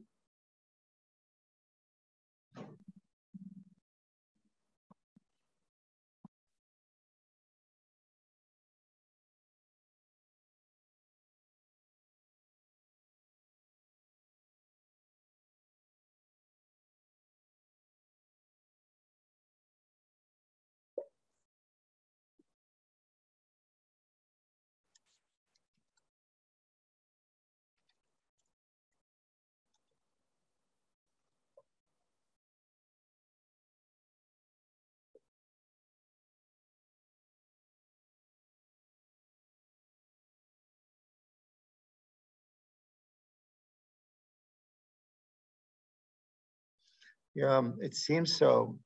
Well, we can switch the order. We can start with the panel then, and we can go back to me when he is ready, back, logged in, and maybe his presentation is ready. So I will usher in the second panel. And the topic for this panel is cross-cultural communication in Asia, barriers and impact. The moderator for this panel is Saurabh Obuwija from India. He is the managing partner, BOD Consulting, and he is on the advisory board of WCFA. Saurabh, are you there? Yes, hi, Hisham. I'm absolutely here. Great. Yeah, you can go. Hi. You can start. Thank you. Great, thank you, Hisham, and warm greetings to all the delegates and the panelists and the keynote speakers. So just to sort of start with, I'd like to thank the president of WCFA, Maxim Bihar, and the convener of the Asia Communication Summit, Mina Nazari, for a truly, truly inspiring event. There is just so much knowledge being shared. And I think for the first time between participants across Asia, so which is usually very rare. We don't have a format like that in any other part of the world. So many, many congratulations for that. So our panel today is on the topic of cross-cultural communication in Asia, barriers and impact. And we have 4 really, really amazing panelists who will have a short talk of about 10 minutes each.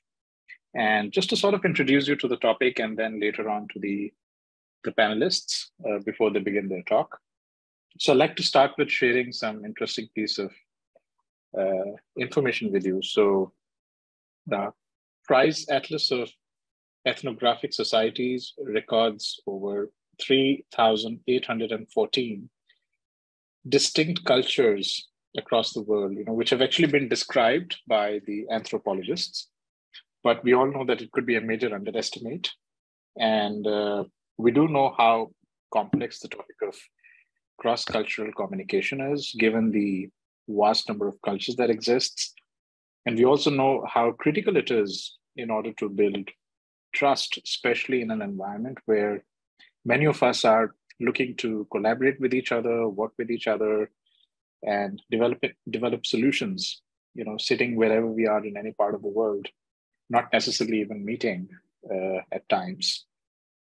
So in short, when we talk about cross-cultural codes, we're talking about social norms, we're talking about ethical values, traditional customs, belief systems, political systems, artifacts, and even technologies, that could originate in a particular region. I won't even call country.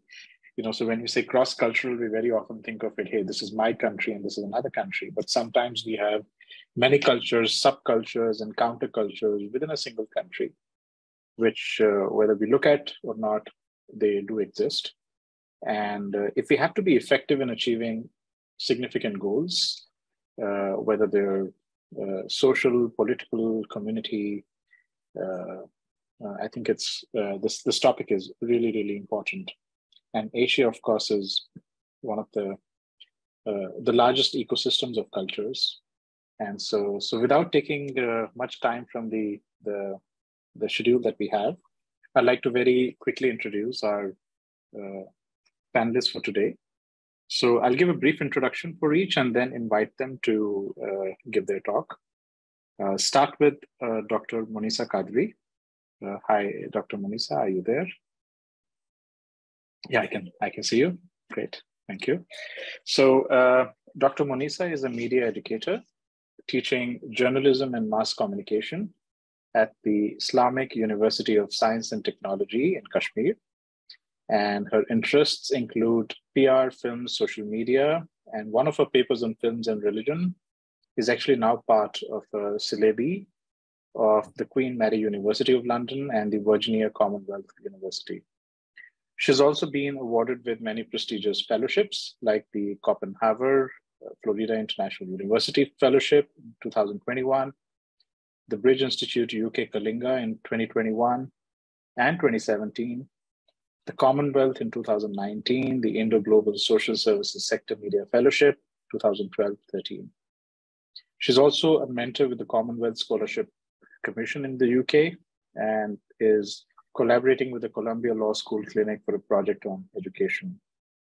And Dr. Monisa is also a youth trainer on life skills and leadership, which you will find common in one of our other co-panelists, which I'll introduce in a short while.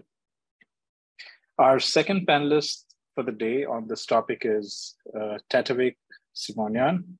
She's from Armenia, and we've had some wonderful opportunities collaborating with her and participating in a forum in Yerevan a couple of years back.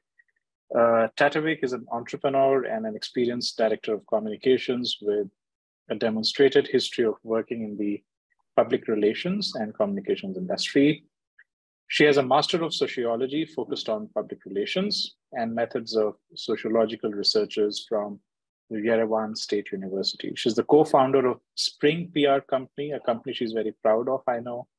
And she's been a consultant on several highly significant projects across industries. Tatavik is a member of the Chartered Institute of Public Relations, London, and is also a Global Advisory Board member of the World Communications Forum Association. Welcome, Tatavik, to the panel today. Next, we've got Nurul Shamsuri, a real dear friend who has been associated with the World Communications Forum project since 2014 with us. And she's a passionate educator. Nurul is actually the founder of Project Fearless and Clue to the Zoo. And both of these are passion projects with the mission to give the young people of Malaysia a winning chance for excellence. This is something which you would find quite interesting in common with Dr. Monisa. She's an educator, international speaker, founder, and a global nomad, as she calls herself. And Nurul has made it her life mission to educate the next generation of youth to fulfill their true potential. Receiving her education in Malaysia and the Netherlands, Nurul has attended the prestigious summer school of the United Nations World Intellectual Property Organization in Switzerland, the World Trade Institute, University of Bern, and the Europa Institute in Germany. Nurul is also a Global Advisory Board member of the World Communication Forum Association. Welcome, Nurul. Okay, and then we've got Paroma Roy Chaudhary. So Paroma is a communication, advocacy, and a public affairs professional with over 2 decades of experience across some of the most prominent global organizations. She's held leadership positions in companies like GE, Hewlett-Packard, Airtel, Google, and SoftBank. And currently, she's the Senior Vice President and the Head of Communications and Public Affairs at one of the world's largest edtech startups called Byju's, which is currently valued at about $22 billion. She holds a first-class graduate and undergraduate degree from the very prestigious Presidency College in Kolkata, and has completed a press fellowship at the University of Cambridge, UK. She loves literature, contemporary Indian art, music and films, and a very keen observer of politics. So you can be rest assured she understands culture from a very, very fine lens. So welcome Paroma to the discussion today. Okay, great. So we're going to start with Dr. Monisa Qadri, and she has an interesting topic, which is looking beyond the lens of ethnocentrism, prejudices, and stereotypes for cross-cultural exchanges, perspectives from South Asia. Over to you, Dr. Monisa.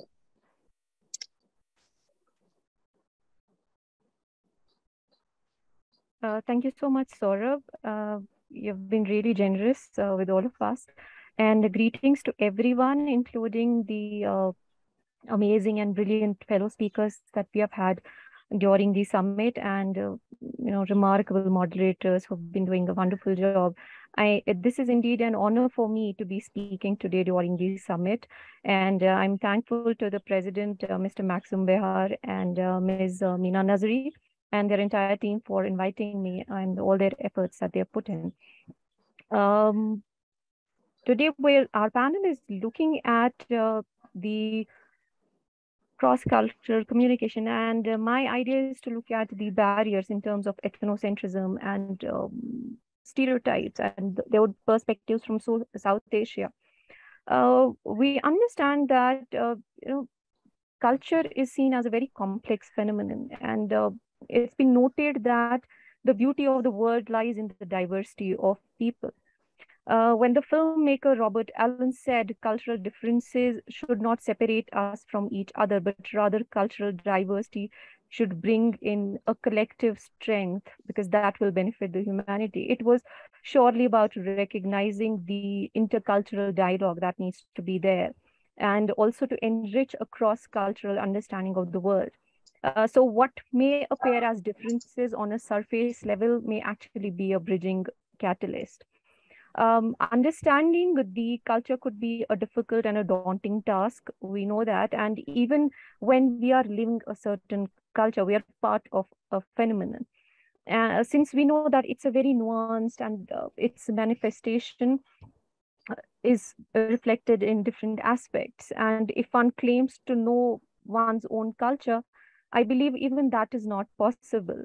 And then not to talk about a foreign culture. So if you look at the image there, it's the cultural iceberg, which was put forward by Edward Hall, who kind of put down an analogy between an iceberg and culture, and just 10% of the culture is actually visible in terms of the behaviors that are reflected or the practices that we see on ground, but the rest remains beneath the surface. It remains hidden from the eye.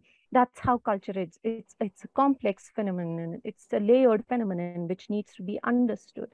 So on a pragmatic level, even though people across different cultures communicate constantly, and more so with the platformization, we have been talking about social media today, a platformization of culture, of communication, of interactions, even for the global public relations.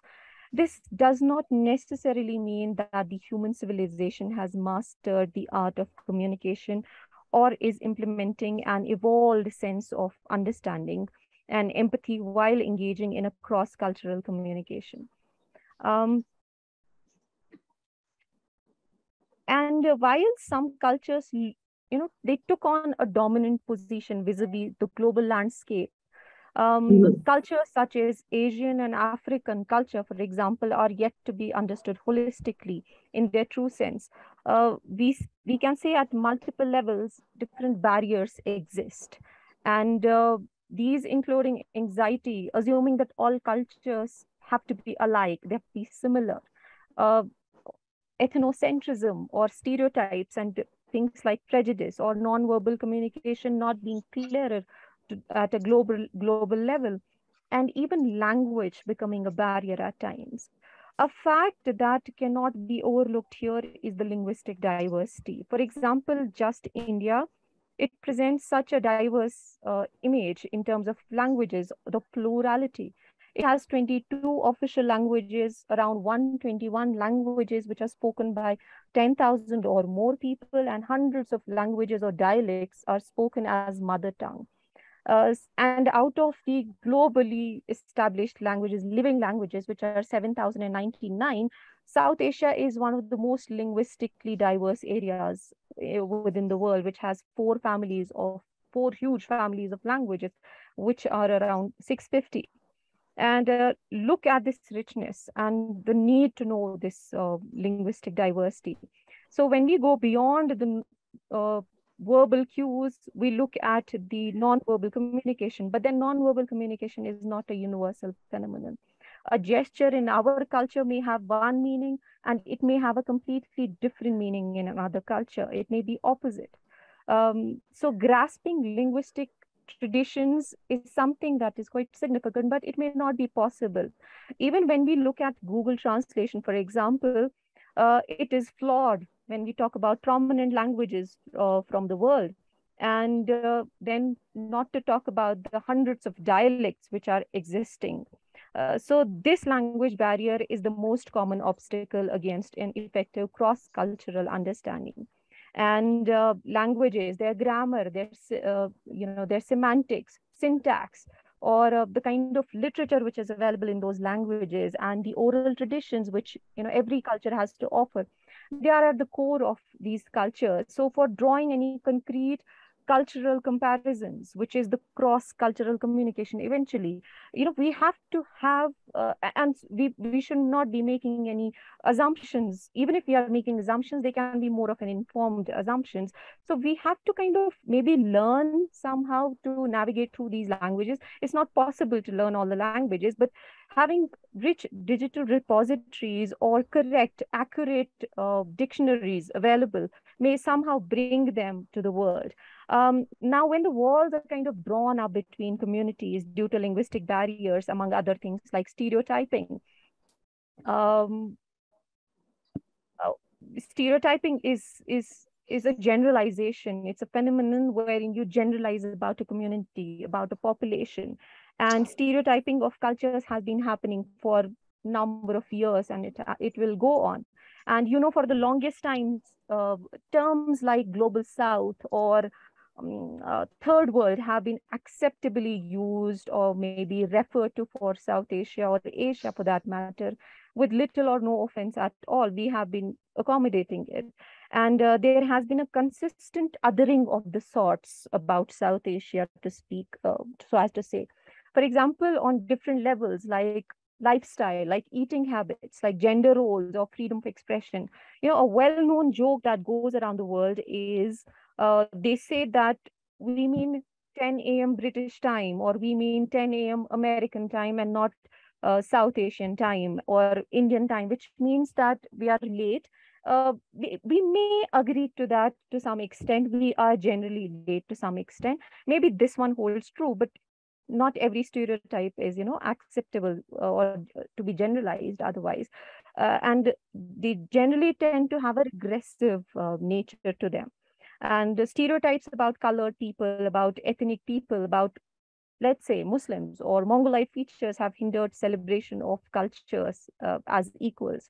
And even positive stereotypes for that matter. For example, a stereotype may exist in America that all Asians are good at maths or computers. That's not accurate. We belong to social sciences or humanities or arts, and we can be equally good at those.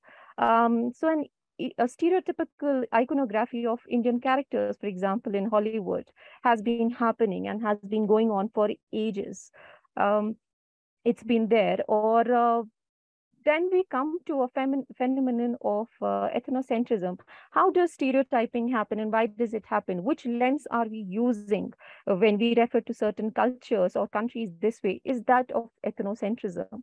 That accords a sense of superiority of the sorts to one's own culture or the co-cultures. And you tend to look down upon other cultures. It has been happening, and Nazi supremacy is one big example, which proved to be a fatal, result for the world. And this top-down way of communication of exchanges has for long established a Western hegemony with regards to other cultures and has led to cultural relativism. Is when you kind of look at other cultures from your own culture, from the lens of your culture, you compare their culture and you accord value to it, and you assign value to it based on your own culture, because you feel that your culture is good enough or it's superior, and you assign the value of inferiority to other cultures. And which is so predominant, especially in South Asian, perspective. How did eating with cutlery, for example, get rationalized as against eating with hands, for example, which is happening in South Asian cultures so much so, or driving on the wrong side of the road, which may not be so, fatal, or which may not be so harmful, so as to say. Or and then a reverse ethnocentrism has been happening from our side as well, and it's more like a grid one. It's not just emanating from one culture, it's coming from different countries, and they're together having a perception about some society. Like, for example, having societal judgments about things like how marriages are not so successful in the Western world, or people are not so religious as South Asians are. So it's important to avoid interpreting others' individual behaviors through your own cultural lens. As I said earlier, it can translate into a dangerous manifestation at the end of the day, and we could be causing harm more than the good. In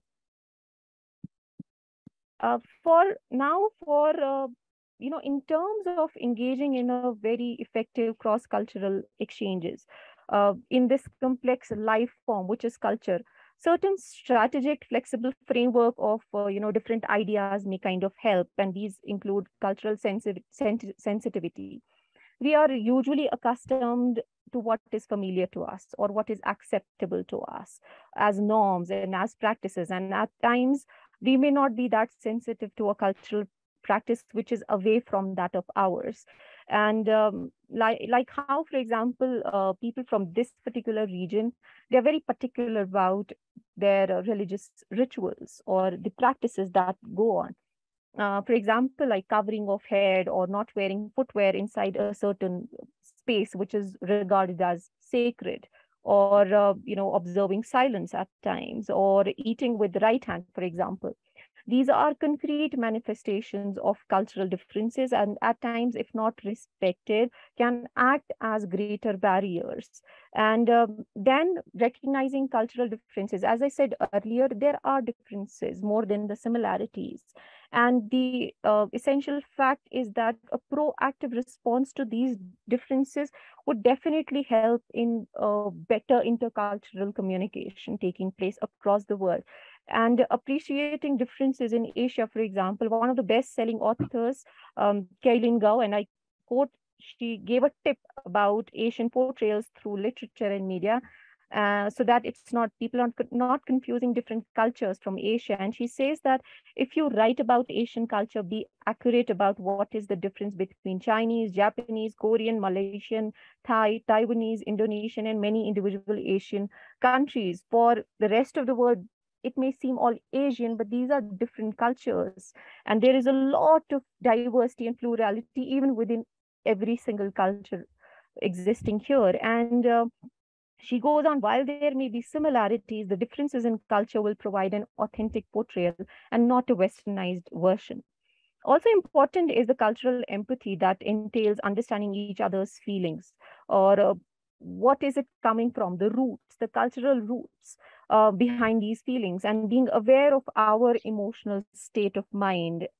An emotionally intelligent individual can easily overcome the cultural contradictions. You may encounter some practice which may be opposed to what you are used to, but then if you're emotionally intelligent enough and you're able to respect and respond to a situation which is quite sensitive and quite empathetic, probably it may lead to a better and an effective kind of a communication space. And in addition to empathy, cultural inclusiveness Dr. ensures Kadri, that cultural parity of the sorts would exist, and gaining competence in different foreign languages, as well as nonverbal skills, along with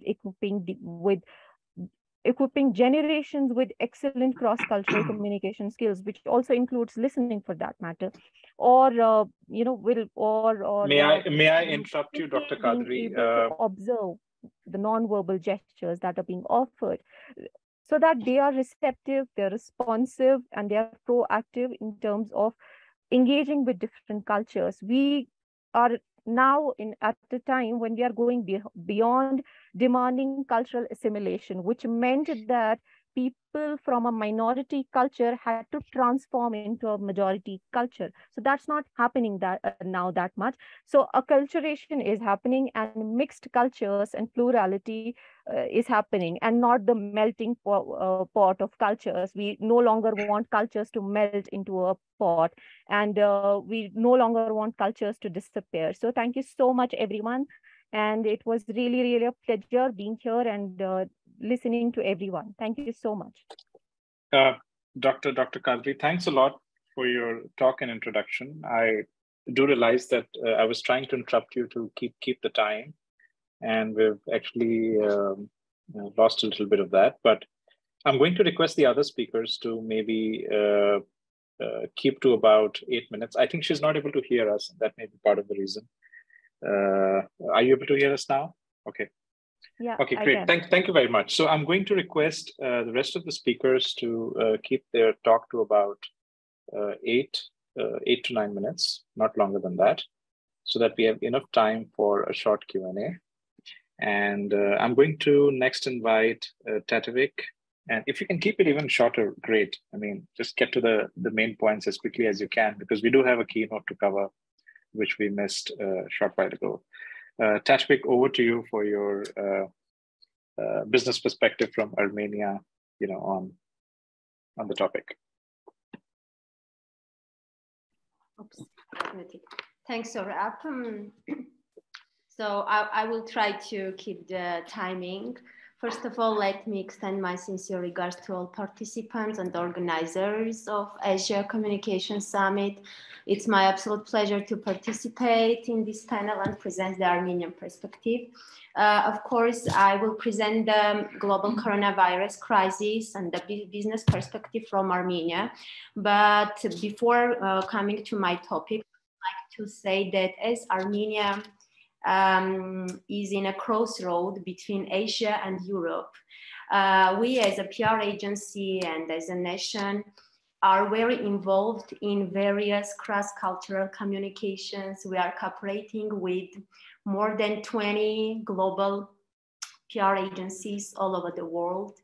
And especially after coronavirus crisis, we decided to have memorandums with various PR agencies, starting from Africa, in Europe, in UK, in United Arab Emirates. So it's very interesting that Spring PR started its, when we were founded. So we started a very interesting project with Estonian PR agency called Corporate PR. And we get 2 planes with various cultural people, with bands, theater, painters, students, everybody, to visit the capital of Estonia, Tallinn, and to open for Armenia, Estonian culture. And also we had a back planes, and they are coming to Armenia, visiting Yerevan, and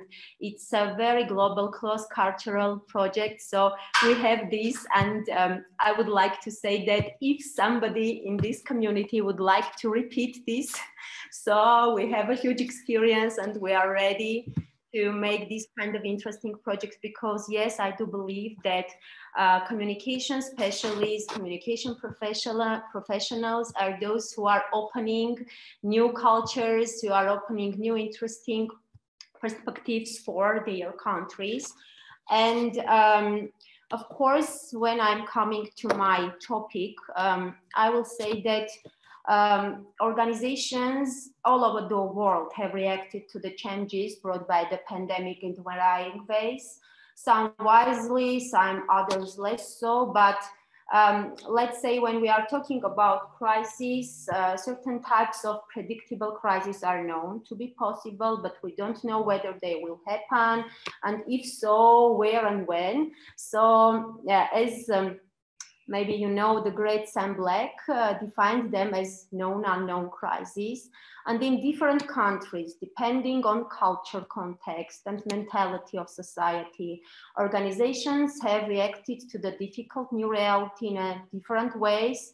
And I would like to present the typology given by me and my colleagues, Nevard Melkonyan and Mariam Safarian. So we had an interesting paper and the research on this, how Armenian businesses have reacted to the challenges caused by the crisis. I think it's very interesting to share this and then get a feedback, so how they acted in your countries in the same period of time. So we have the first communication type, we say like 3 wise monkeys. In this crisis, many organizations took up a strategy to build a defensive Chinese wall, let's say. They prefer to stay silent, not responding to the crisis in any way, to save financial and human resources, and to trying to overcome the situation with minimal losses, of course. So they dived underwater, as we say, until the danger is over. And these organizations didn't even take advantage of strengthening the trust with their audience by being next to them in a difficult and unstable situation to provide support. Such strategy, of course, is not particularly purposeful for those organizations which have been active in the past before the crisis. Their long, inconveniable, and unjustified silence could jeopardize their relations with both external and internal audiences. So this is the first type we had during the crisis. Then the second model, let's say, we said image is nothing, trust is everything. as in various cultures and in communication is very important. So these kind of organizations try to be as flexible as Harry Hody, we say, not burning in the fire or drawing in water, but benefiting from the situation. And however, their unprecedented activity was often criticized by the audience, who accused them of receiving dividends from and exporting the topic and talking more than acting. So the third type was, as we called it, just do it. Lots of organizations act more than talk during the crisis, and this strategy has guided those organizations which have relevant activities and services and are able to meet the needs and expectations of their audiences.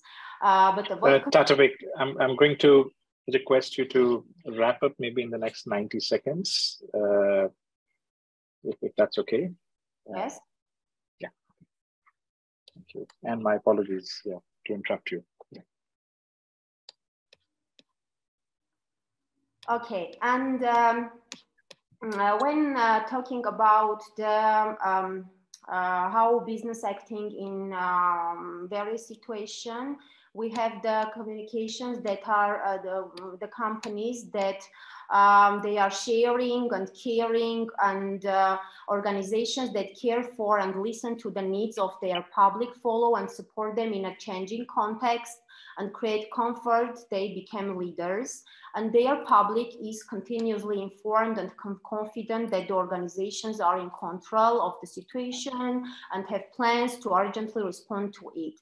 And as you know, Edelman Trust Barometer made a research in various parts of the world in 2021, and the research said that business more trusted than government. So this was in Armenia too, in our society too, because very often the organizations focus on primary vulnerable groups, the isolated, the infected. So brands with well-established corporate social responsibility policies, which implement various programs in different areas in response to the needs of the audience, have increased the share of care, expanding the directions of their programs and the scope of beneficiaries. According to our observations, when talking about pandemic, it's very important to share with you that science and technology development and science and technology became a top public agenda. And is reflected both in political and private discourse.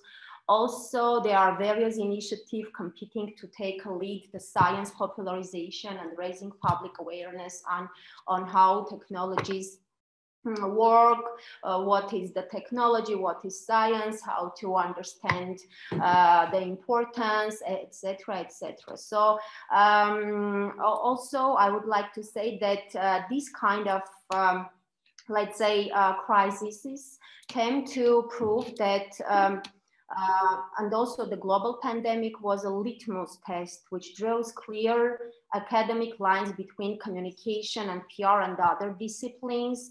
And communication professionals were among the first to respond to the situation and started searching for new approaches, more effective ways and formats for communicating with the audience. And it's very important to mention that those agencies, those PR specialists who are involved in various professional networks, for example, in WCFA, International PR Association, Chartered, etc. So it is very helpful because we are calling our colleagues in other countries and asking for help, asking how they are acting in such or that situation, what to do, sharing with them our, let's say, interesting cases and getting feedback on how to react in these times. So coming back on saving time. I think so. Yeah, I'll request you to maybe give your final comments, maybe. Yes. there are lots of things to discuss, and of course we will have a Q&A. We can share some insights after this summit, but I think that it's very important to have these kind of gatherings, professional networkings and summits. And thank you. Thank you. Thank you very much. Yeah. Thanks a lot, Tatwik. I know it's a little bit unfair when you're very passionate about your subject, and my apologies for that. I think, Paroma, you have a question for her? Saurav, I'm really, and thank you very much. And thank you to the organizers. This is really wonderful. I have a request. I have a call to get to. So if I can go now, and then I'll promise to do exactly 8 minutes or less. And then you can go to the fourth speaker, and I'll immediately drop out after that. I'm sorry.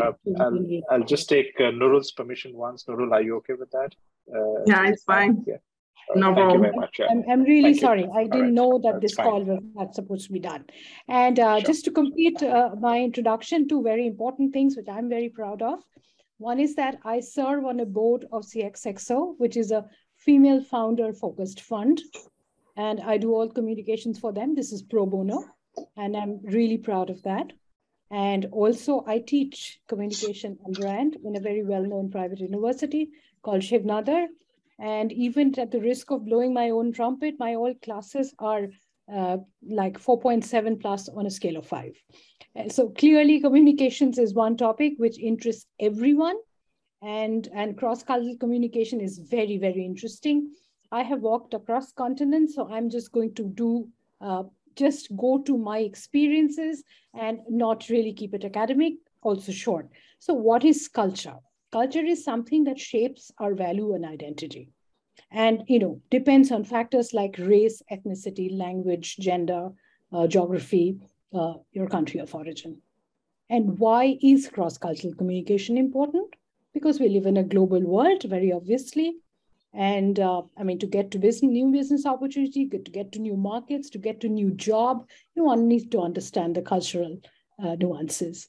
And the typical points where we tend to, stumble, if I may say, is how to take decisions, how to resolve conflicts, how do you deal with disclosure norms, how do you correct some misinformation.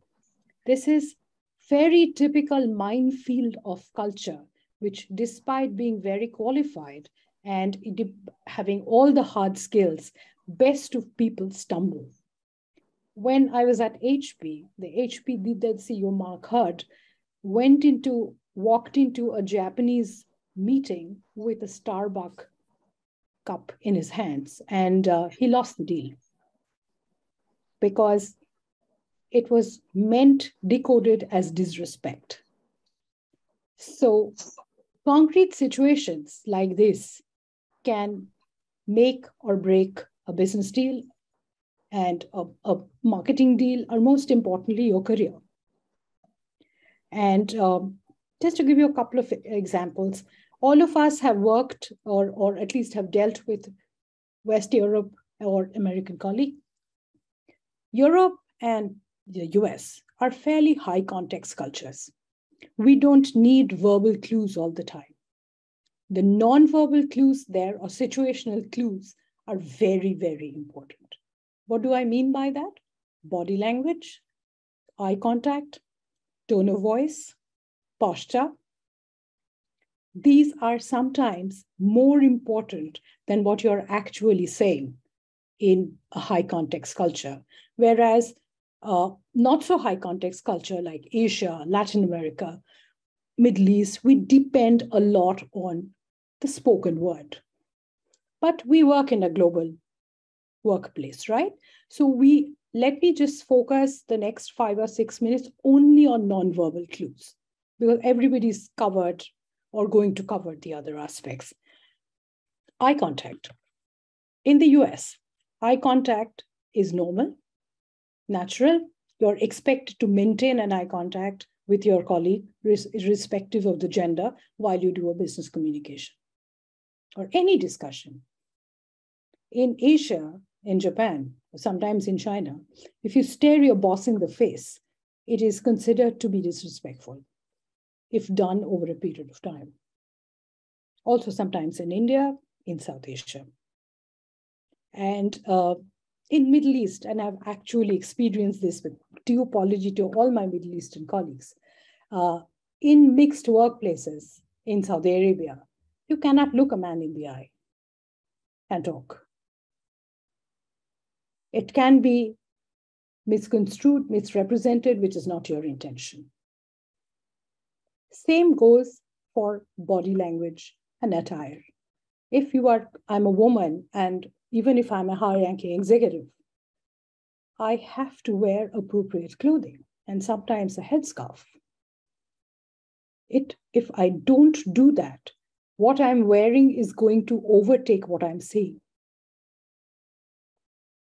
In Japan, you have to be formally dressed all the time. Even in Google, where everybody dresses in casual clothes, including founders, Google Tokyo was the only office when men came in dark suits. And the women wore formal clothing, and we had to. And so attire can be extremely important in the US, in banking or finance. If you're wearing anything other than dark gray, black, or navy blue, you stand out. These are very small things, but it can make a huge amount of difference. Tone of voice.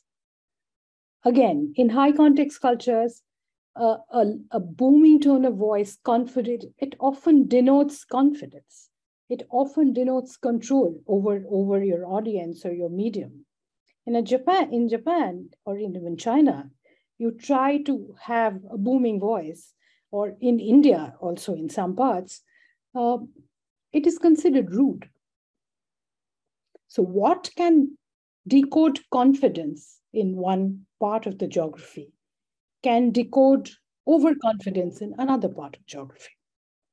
So when you are a communicator, and I can go on and on, tone of voice, the color that you wear, I mean, this color is my favorite. In India, the color orange is the color of an ascetic, a monk. In the US, it's the color of a prison uniform. Very few people wear orange like I'm wearing to a workplace. So small things, white is a color of festivity of the new bride. In the US, white is the color of widowhood in India. You do not wear black or white to a wedding of a colleague. So what I'm saying is that, as communicators, please understand the cultural context you operate in. How to do that? Ask questions. Don't be rude, ask questions. Write things down. Go slow, repeat.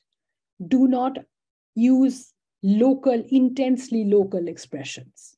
My US colleagues used to say that, this is a lemon. I never understood what it was till I decoded a lemon is something that doesn't work, right? And in India, it's a fruit. So again, I mean, when I first started working in the US, Indians are notorious by interrupting other people. And there... Okay, as an Indian, I'm going to interrupt you here. Yes. Yeah. Because we have about 45 seconds for you to wrap up. We will. Yeah. 60 maybe, and I'm sorry. Okay. And that's okay. So essentially, learn, adapt, ask questions. Do not, override. Do not impose your own values and styles and as communicators. And more importantly, when you're training spokespeople, which we all have to do, it's very, very important that you train them in and keeping the cultural context in mind. The best of CEOs, I worked with Eric Schmidt, and that's another story I'll keep for another day. But I gave you the Mark Hurd example. I mean, it was just not done. His people did not brief him. Or it's always good to try out local food in a limited context. In one of the GE chairman, his water used to come to the US from the US on India visits. Fortunately, that happens. Doesn't happen now. So what I'm saying is that in cross-cultural communication, sometimes non-verbal communication, that clues are far more important than the spoken word. As communicators, we must take note of that, train ourselves, adapt ourselves, and make sure our spokespeople and colleagues are trained in the same way. If you're sensitive, if you're open, and if you are humorous, you can navigate many, many situations, which can be very tricky. Thank you. Thank you. Thanks a lot, Paroma, for those wonderful examples. I think lots to take back. And so we're not going to keep you away from your dinner, but if you can stay back for another 5-7 minutes. Nurul comes in next, and she's a... Not sure. Dinner. I have a call. I'm sorry. But I see. All right. Sure. That's fine. Yeah. So sorry. Again, sorry. And thank you very much, Saurav and others. And Meena. Yeah. You're welcome. And next comes, the last speaker for our panel, the very, very dynamic and enigmatic Nurul. And I'm sure she's got something interesting as well to conclude our panel. But you're going to take 5-6 minutes. And I said all those amazing things so that you take lots of time. I don't mind, to be honest, because I feel that everybody already touched upon things that it's a lot of overlapping with what I want to say. So I feel like with the fact that it's overlapping, meaning I'm on the right track. So it's not going to take very long. When it comes to, hello, everybody. It's great to be here. Thank you for having me. It's 6 minutes. I don't know what to do. Okay, never mind. I'm just going to go really quick. Right. Okay. I have a small presentation to share with you guys about, let me see if I can move this. Yeah. Can you see my screen? Yes, perfectly visible, though we can see. Thank you for listening. Already wrapped up. Okay. Okay, so there we go. Yeah. I'm going to touch, because Ms. Paroma already touched upon body language, and I think one of the speakers previously already touched upon a very, very complete set of cross-cultural communications. I'm going to touch only on empathy and tolerance. Basically, barriers in cross-cultural communications are all of these things, ethnocentrism, stereotyping, psychological barriers, language barriers, geographical distance, and values. And the result of communication breakdown in cross-cultural communications are basically, misunderstanding, lack of trust, inefficiency, delay, stress, and low morale. And I think the topic of cross-cultural communication is very interesting, very important, because it has always been a problem, and it's also put that in the mix of the situation where we are right now. We are not, at least for Malaysia, not completely out of the woods yet from COVID and all the uncertainties, the volatilities. So you mix cross-cultural communication complexity with everything else that we are feeling at this moment. I think it's a recipe for disaster if we didn't get it right. So other speakers, like for example, Ms. Paroma, I love your point on body language. Is so important. And what I want to talk about, one of the antidote for this is basically empathy. And I'm a big fan of empathy. I teach empathy in my class, and I feel that there's a lot of problems in the world that we can solve if we actually have empathy towards each other. And the definition of empathy, basically, it's a long definition here, but basically the action of understanding, being aware, being sensitive, and vicariously experiencing the feeling, thoughts of other people. Empathy and is a contradictory of sympathy. Empathy meaning that we put ourselves in the shoes of another person. So with all the barriers, applying empathy in communication, meaning that when we are communicating with people that is not the same culture as us, we do have a responsibility to become consciously aware, not only on our messages, not only on how we communicate to other people, also we have to be sensitive on how they may perceive our messages as well. And while I believe that it's impossible to learn every detail about unfamiliar culture, I cannot, like you just mentioned in the beginning, it was 3,000 culture. It's impossible to learn all of them, but making conscious effort to at least try. There's a term that I really love that I learned today from the first speaker is cultural iceberg. We only learn 10% from other people's culture. But if we actually put a little bit more effort in learning other people's culture, we could actually put ourselves in a much better position in understanding other people's culture and how to communicate with them. So for the context of Malaysia, Malaysia is a melting pot of so many different cultures, just like India, just like other countries in Asia, we are so diverse. And as a country that is learning and developing, for the longest time, Malaysian exists by tolerating each other. Tolerance is just you understand other people and you do not want it to disturb the status quo. But for Malaysia, we should actually move from just tolerant to feeling more empathetic so that we can exist much better as a multicultural country. So for me, I do believe that when it comes to cross-cultural communications, one of the biggest thing that we could apply to avoid suspicions, to avoid misunderstanding, is basically to apply empathy in the mix. So, yes, thank you for listening. 6 minutes, yay! That's incredible timing, and thanks, thanks a lot, Nurul. I think you touched upon a very important topic to end your session. How do I stop sharing? Oh, stop sharing.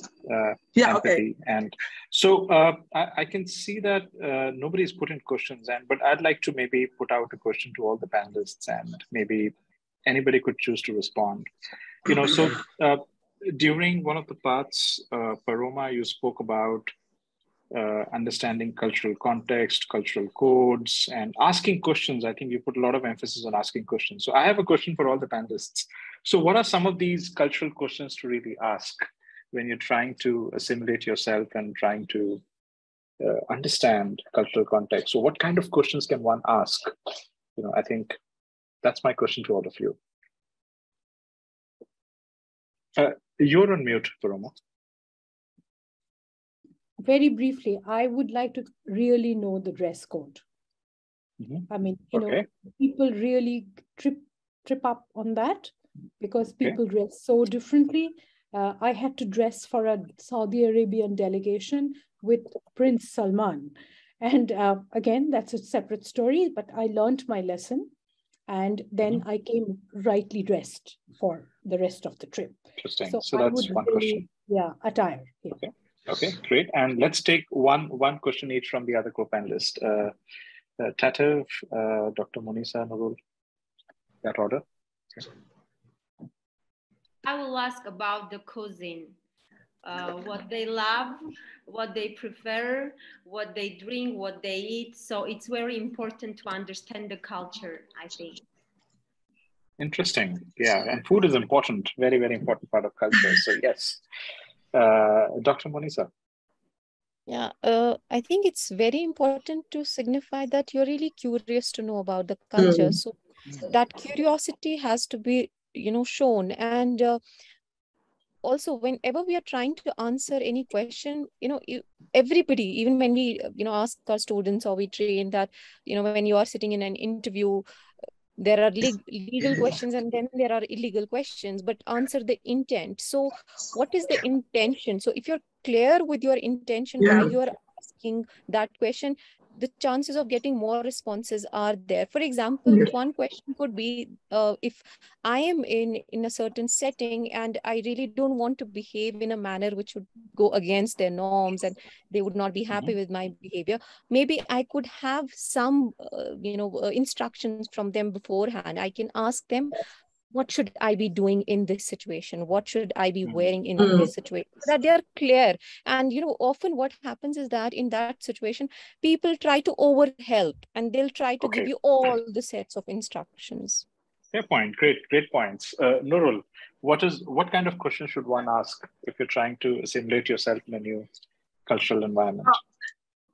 What kind of question? Actually, I really like what Dr. Monisa say. Actually, for me, we should not limit question that we should ask because how can we learn that there are sensitive questions and there are not sensitive questions. But if we approach the question in the place of curiosity, I'm really curious, and maybe apologize in advance if you feel like the question is a little bit offensive.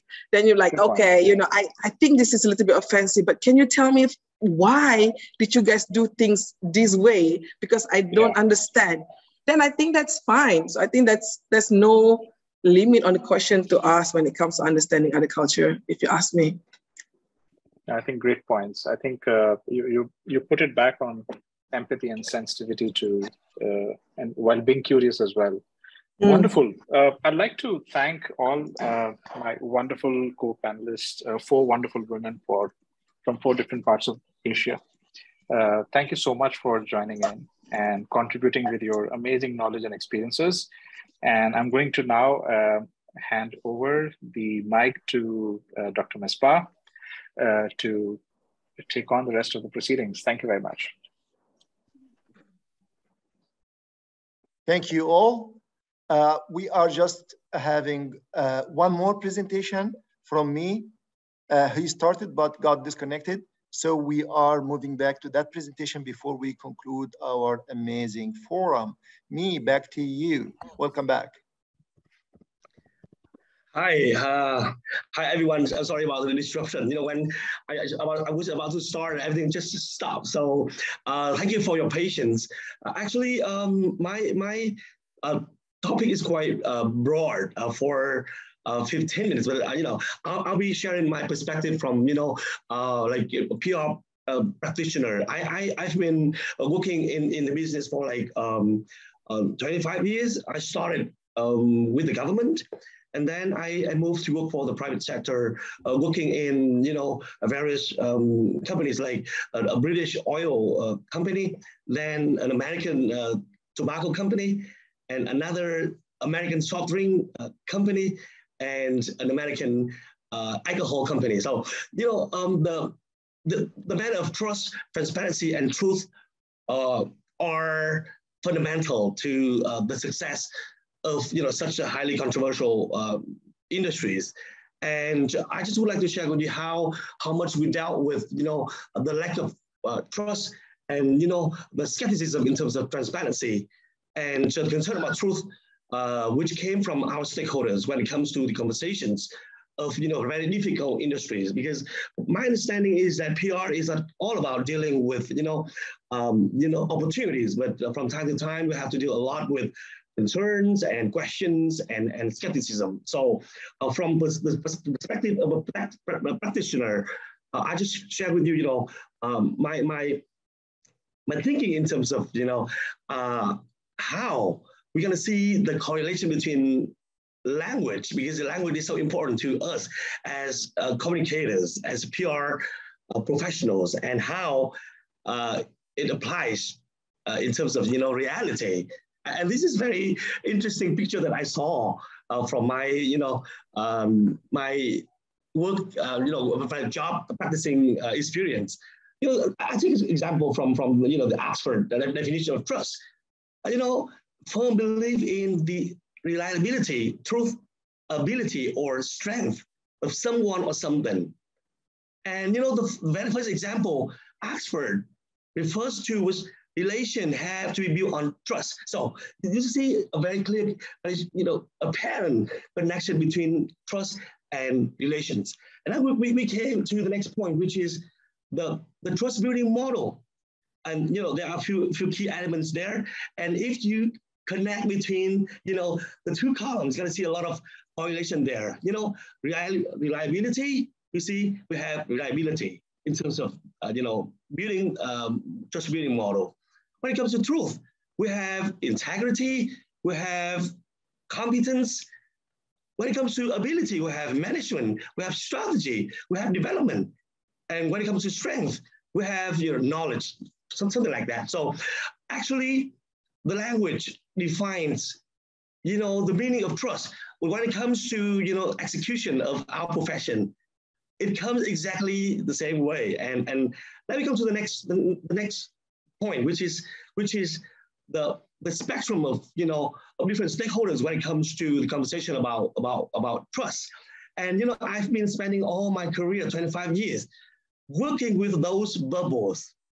And you know, a question came up to my mind. Who trusts whom? Is it fair that only we, the PR people, must be trustworthy to the other people out there? And they are there to judge us on that. And they are there just tell us what to do to be a successful PR person. I mean, we are coming to a different stage in our history of, you know, the professional development already. We are seeing what we call a shared value idea. So anybody in the spectrum should be equally trustworthy. And I would like to go out there and promote that kind of, you know, thinking. We should take, you know, the driving seat. You know, we don't have to be seated in the, you know, the back seat for somebody to drive us forward. And today, when it comes to, you know, like a very difficult industry like tobacco or alcohol or even, you know, the soft drink, we have a difficult time bringing to the table this, you know, the equality, you know, the same share of voice, but, you know, by having, again, the trust of, you know, the sources of information we put on the table, how much we help them to solve the problem, you know, with the government, with, you know, the civil society, with the community, with the media. I think trust could be built over the time. Let me take a few quick, you know, case studies. Trust can be built, but can be lost easily. And let me take you back to a very, you know, recent example. You know, very bad crisis happened to a big British oil company. You know, that company has been famous for its, you know, high safety standard for like decades. And all of a sudden, you know, an explosion, you know, just happened in you know, in the Gulf of Mexico, and the whole trust that company built over the years just collapsed. And you know, I was part of that organization for a few years, and I felt very sorry about that happened to that company. But my belief is that they will come back very, very soon, because they have high standard of trust that they are wanting to retrieve from that accident. And you know, I believe in the kind of, you know, the quality of the leadership they have around the globe. That can, you know, drive the trust agenda forward. Or, you know, like another example, trust can be built, but it could be unachievable if, you know, the kind of messaging you bring out there is not relevant. And take, for example, you know, American tobacco company, they just introduced a campaign called Unsmoke. You know, they want people to stop smoking. And you know, they invited me to you know, to that advisory board to help them, you know, drive that unsmoke message forward. And I'm sorry, I didn't make it happen, because you know, it was not relevant to our people, because they wanted to switch to, you know, the new generation of tobacco, which is, you know, heat not burn, no smoke, just, you know, just air, just, you know, like the new way of smoking. And for the people out there, it's not relevant. So the trust was not, you know, achievable to them. And, you know, that's a very bad example, but a good example too at the same time. Or another example, like, you know, an American software company, I respect the company a lot because I worked for them for years. And there was a time they told people to, you know, to drink and take exercise at the same time to keep, you know, the balanced diet and everything. But that messaging was not successful because the company was criticized for, you know, pushing the excuses to their consumers. And it was very, very tough decades of, you know, fighting back and forth between, you know, the scientists, between the, you know, the general public, between the company on how to build, you know, trust in that brand. And finally, they gave up by, you know, introducing another concept, which is, you know, choice. We have a collection of, you know, have a portfolio of different products of choice. So you may have tea, you may have water. You don't have to take, you know, high calorie beverages if you don't have that need. And I think that is the new beginning for them to gain back trust from, you know, very critical audience. You know, I have a few examples, but, you know, from the practical perspective, we have a lot of examples out there on how to build trust and how to be, you know, not having the ability to have trust from, you know, very tough and controversial, you know, audience out there. So, yeah. 2 minutes. 2 minutes. Okay, let me move very quickly. The same approach with, you know, transparency. You know, Cambridge define, transparency as the quality of being done in an open way without secrets. And then you look at the, the model on the right-hand side, we have a high correlation between, the language we are using every day and the model that we exercise. We do, take into action every day. We have, the few key elements of, transparency to be successful, in the way we do our business: motivation, accuracy, credibility, clarity, relevance, stakeholder participation, disclosure. They are there in the definition of Cambridge that came out like half a century ago. So again, very interesting fact to see. And the next one, this is for me is very key question to ask ourselves. Does transparency mean naive openness? Sometimes transparency means attitude, the readiness to join the conversation, to build into the conversation, to share the same concern. And I think we don't have to disclose everything because we need to comply with, agreement of, non-disclosure. We need, to take care of, sensitive information. We are in PR. So we need to be sensitive of how to open, the transparency to people without, going into a problem. So that is a quick take from my perspective. And the next one, before I come to the last slide, truth. We all know, without dictionary, everyone agrees that, it's very complex terminology. And there are a few, analogies saying that is truth in wine because only when people are drunk, they tell the truth. We can be drunk every day to tell people the truth, right? Because we are serious people. But, what I'm trying to say is that truth sometimes controversial, and we need to be sticking to some principle there, what we define truth in a proper way, that not to hurt people or to bring, a reality to, extreme end of the conversation. And let me end with a very classic model, which is the zero moment of truth. This is a classic, sales and marketing model, from the point of stimulus to, the point people, call around, double check with people they know, go to the social media, go to the internet to check information about a product before they have the first, moment of truth, which is the experience on the spot. They use it, out there in the shop, and they bring it home, and they have the second point of experience, and then believe about the truth is fortified before it becomes a habit. It happened the same way with engagement, with stakeholders engagement or relationship building. Stimulus is the point we have the introduction of ourselves to the people out there, our organization, our entity. But people who check on us, if you launch a due diligence on us, and they don't care who we are. They just want to find out you are good or bad. The moment they find, hey, you are bad, they could be a bad guy. That's a problem. And you have to go back and persuade them, hey, please meet with us. Give us the first moment of truth, which is the first engagement. CM try to bring to the table a very very constructive conversation, bring our good products to CM. We are here to help you. We are not here to harm you. And then if we're lucky, we have the second chance of, the second moment of truth, which is the experience of working together, collaborating together to make things happen.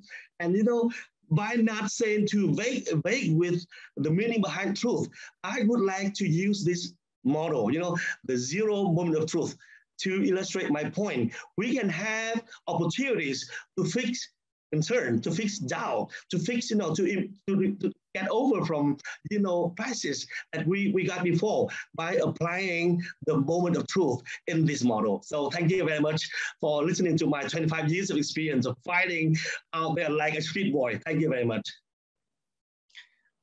Thank you, Meet, and thanks for everyone. This has been a wonderful 3-hour forum, 2 keynote speakers, 8 panelists, 3 moderators, including myself. So that's very rich. Thanks for bearing with us at the conclusion. I would say public relations and the culture and transparency and the truth and social media, they all mix up together to make a wonderful atmosphere for PR practitioners to design their messages accordingly. in the first panel, we focused on social media, digital age, and PR.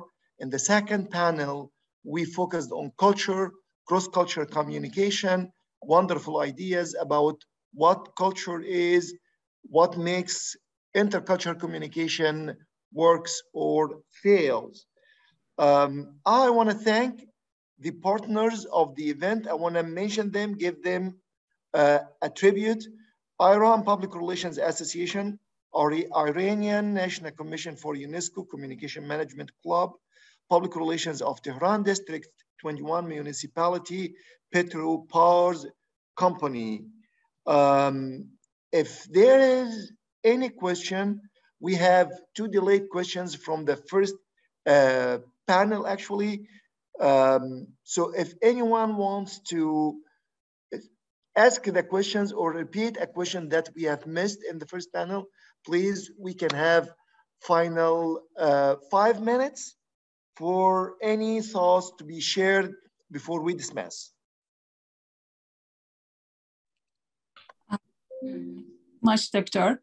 I think at this time we have to use our valuable member in WCFA, Mai Ni, about conclusion of our summit. Thank you very much, Mai. Please. Mina, Hesham, if you allow me just a couple of words before our lovely friend and EXCO member from Vietnam. Thank you all. From the bottom of my heart, thank you, Mina. Thank you, Hesham. Thank you, Saurabh. Thank you, Ganesh. Thank you, all of our friends for the very, very, Tatev, of course, Tatevik, for the very, very interesting participation in this first summit. 3 hours, my friends, 3 hours. It's a lot of time. And even our global summits, which we organize in Davos, they don't last more than 2 hours. So it was very interesting. The questions were very much to the point. And I would like to thank also to the Iranian Public Relations Associations, to the Iranian National Commission of UNESCO, to the Public Relations of Tehran District, and to Petro Pars Company, which were all of them arranged by Mina. And I really look forward to continue this conversation on social media, Facebook, LinkedIn, Instagram, Twitter, TikTok, whatever you prefer. But this is a good food for thought and a good base to continue our conversation on social media, mainly on LinkedIn, of course. We know each other much better. Some of you I meet first time, some of you Hesham meet first time, or Mina and the rest. And let's continue this talk in a way that we feel the results of the conversation. The video will be published in a couple of days online, so we will enjoy watching the video. And now I would like to give the floor to Mai Anh, our good friend from beautiful Vietnam, to conclude the summit. Thank you again. Thank you, Maxime. Thank you, Mina. So thank you everyone who have joining us for more than 3 hours, and especially until this moment, for those last minute, you still keep listening to our Asia Communication Summit. So that gives me my pleasure to sum up, to wrap up our 2 keynotes and the 2 panel discussion. So today, thank you, Mr. Kamalipur, who bring us the PR in the digital age. So he's bring out the PR function has changed a lot in the digital age. It will bring up the mutual benefits between the organization and the publicity by the mean that it will help to raise up the ethnic contact and mutual respect, understanding and collaboration. So it means that PR and any PR practitioner need to be well educated, and we do not need to go the gatekeeper. The PR involve and change so much, and our role need to utilize available social media to keep update and complexity. during to the first panel, is the high use of social in Turkey and in other regions. So we can think that the just is social media is high level. Story is very important, play very important role for any organization and prints. And don't forget that audio and visual quality also is very important for any PR and communication activities.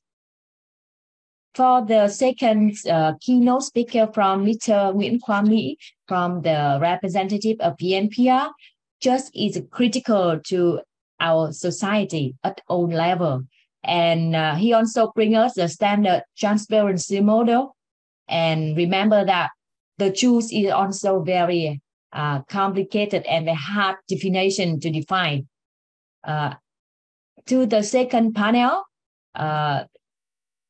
we can also see the culture is very important. So we need, as a PR practitioner, we need to understand the cultural differences between each area or region, using the empathy and tolerance attitude to understand and to make it like more connected for the culture.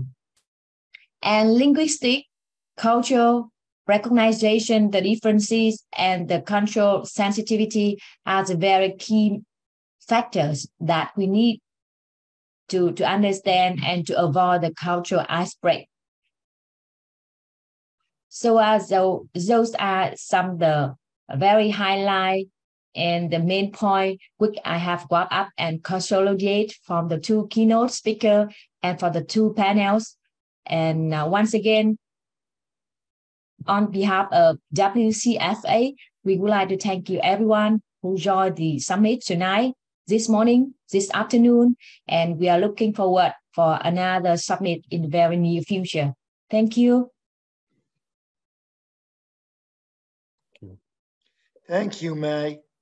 For the sake of time, I think we can conclude at this point, and we hope we can have another panel where we can have more discussion-based meeting for every voice to be heard and for every point to be answered.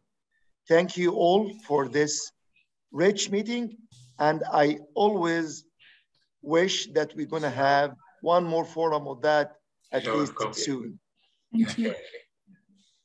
Thank you very much, and have a good evening, morning, afternoon, whatever. We love you. We love you. Thank you. Bye-bye. Thank you, Mina, for engineering this. And Mina. Thank you. Now,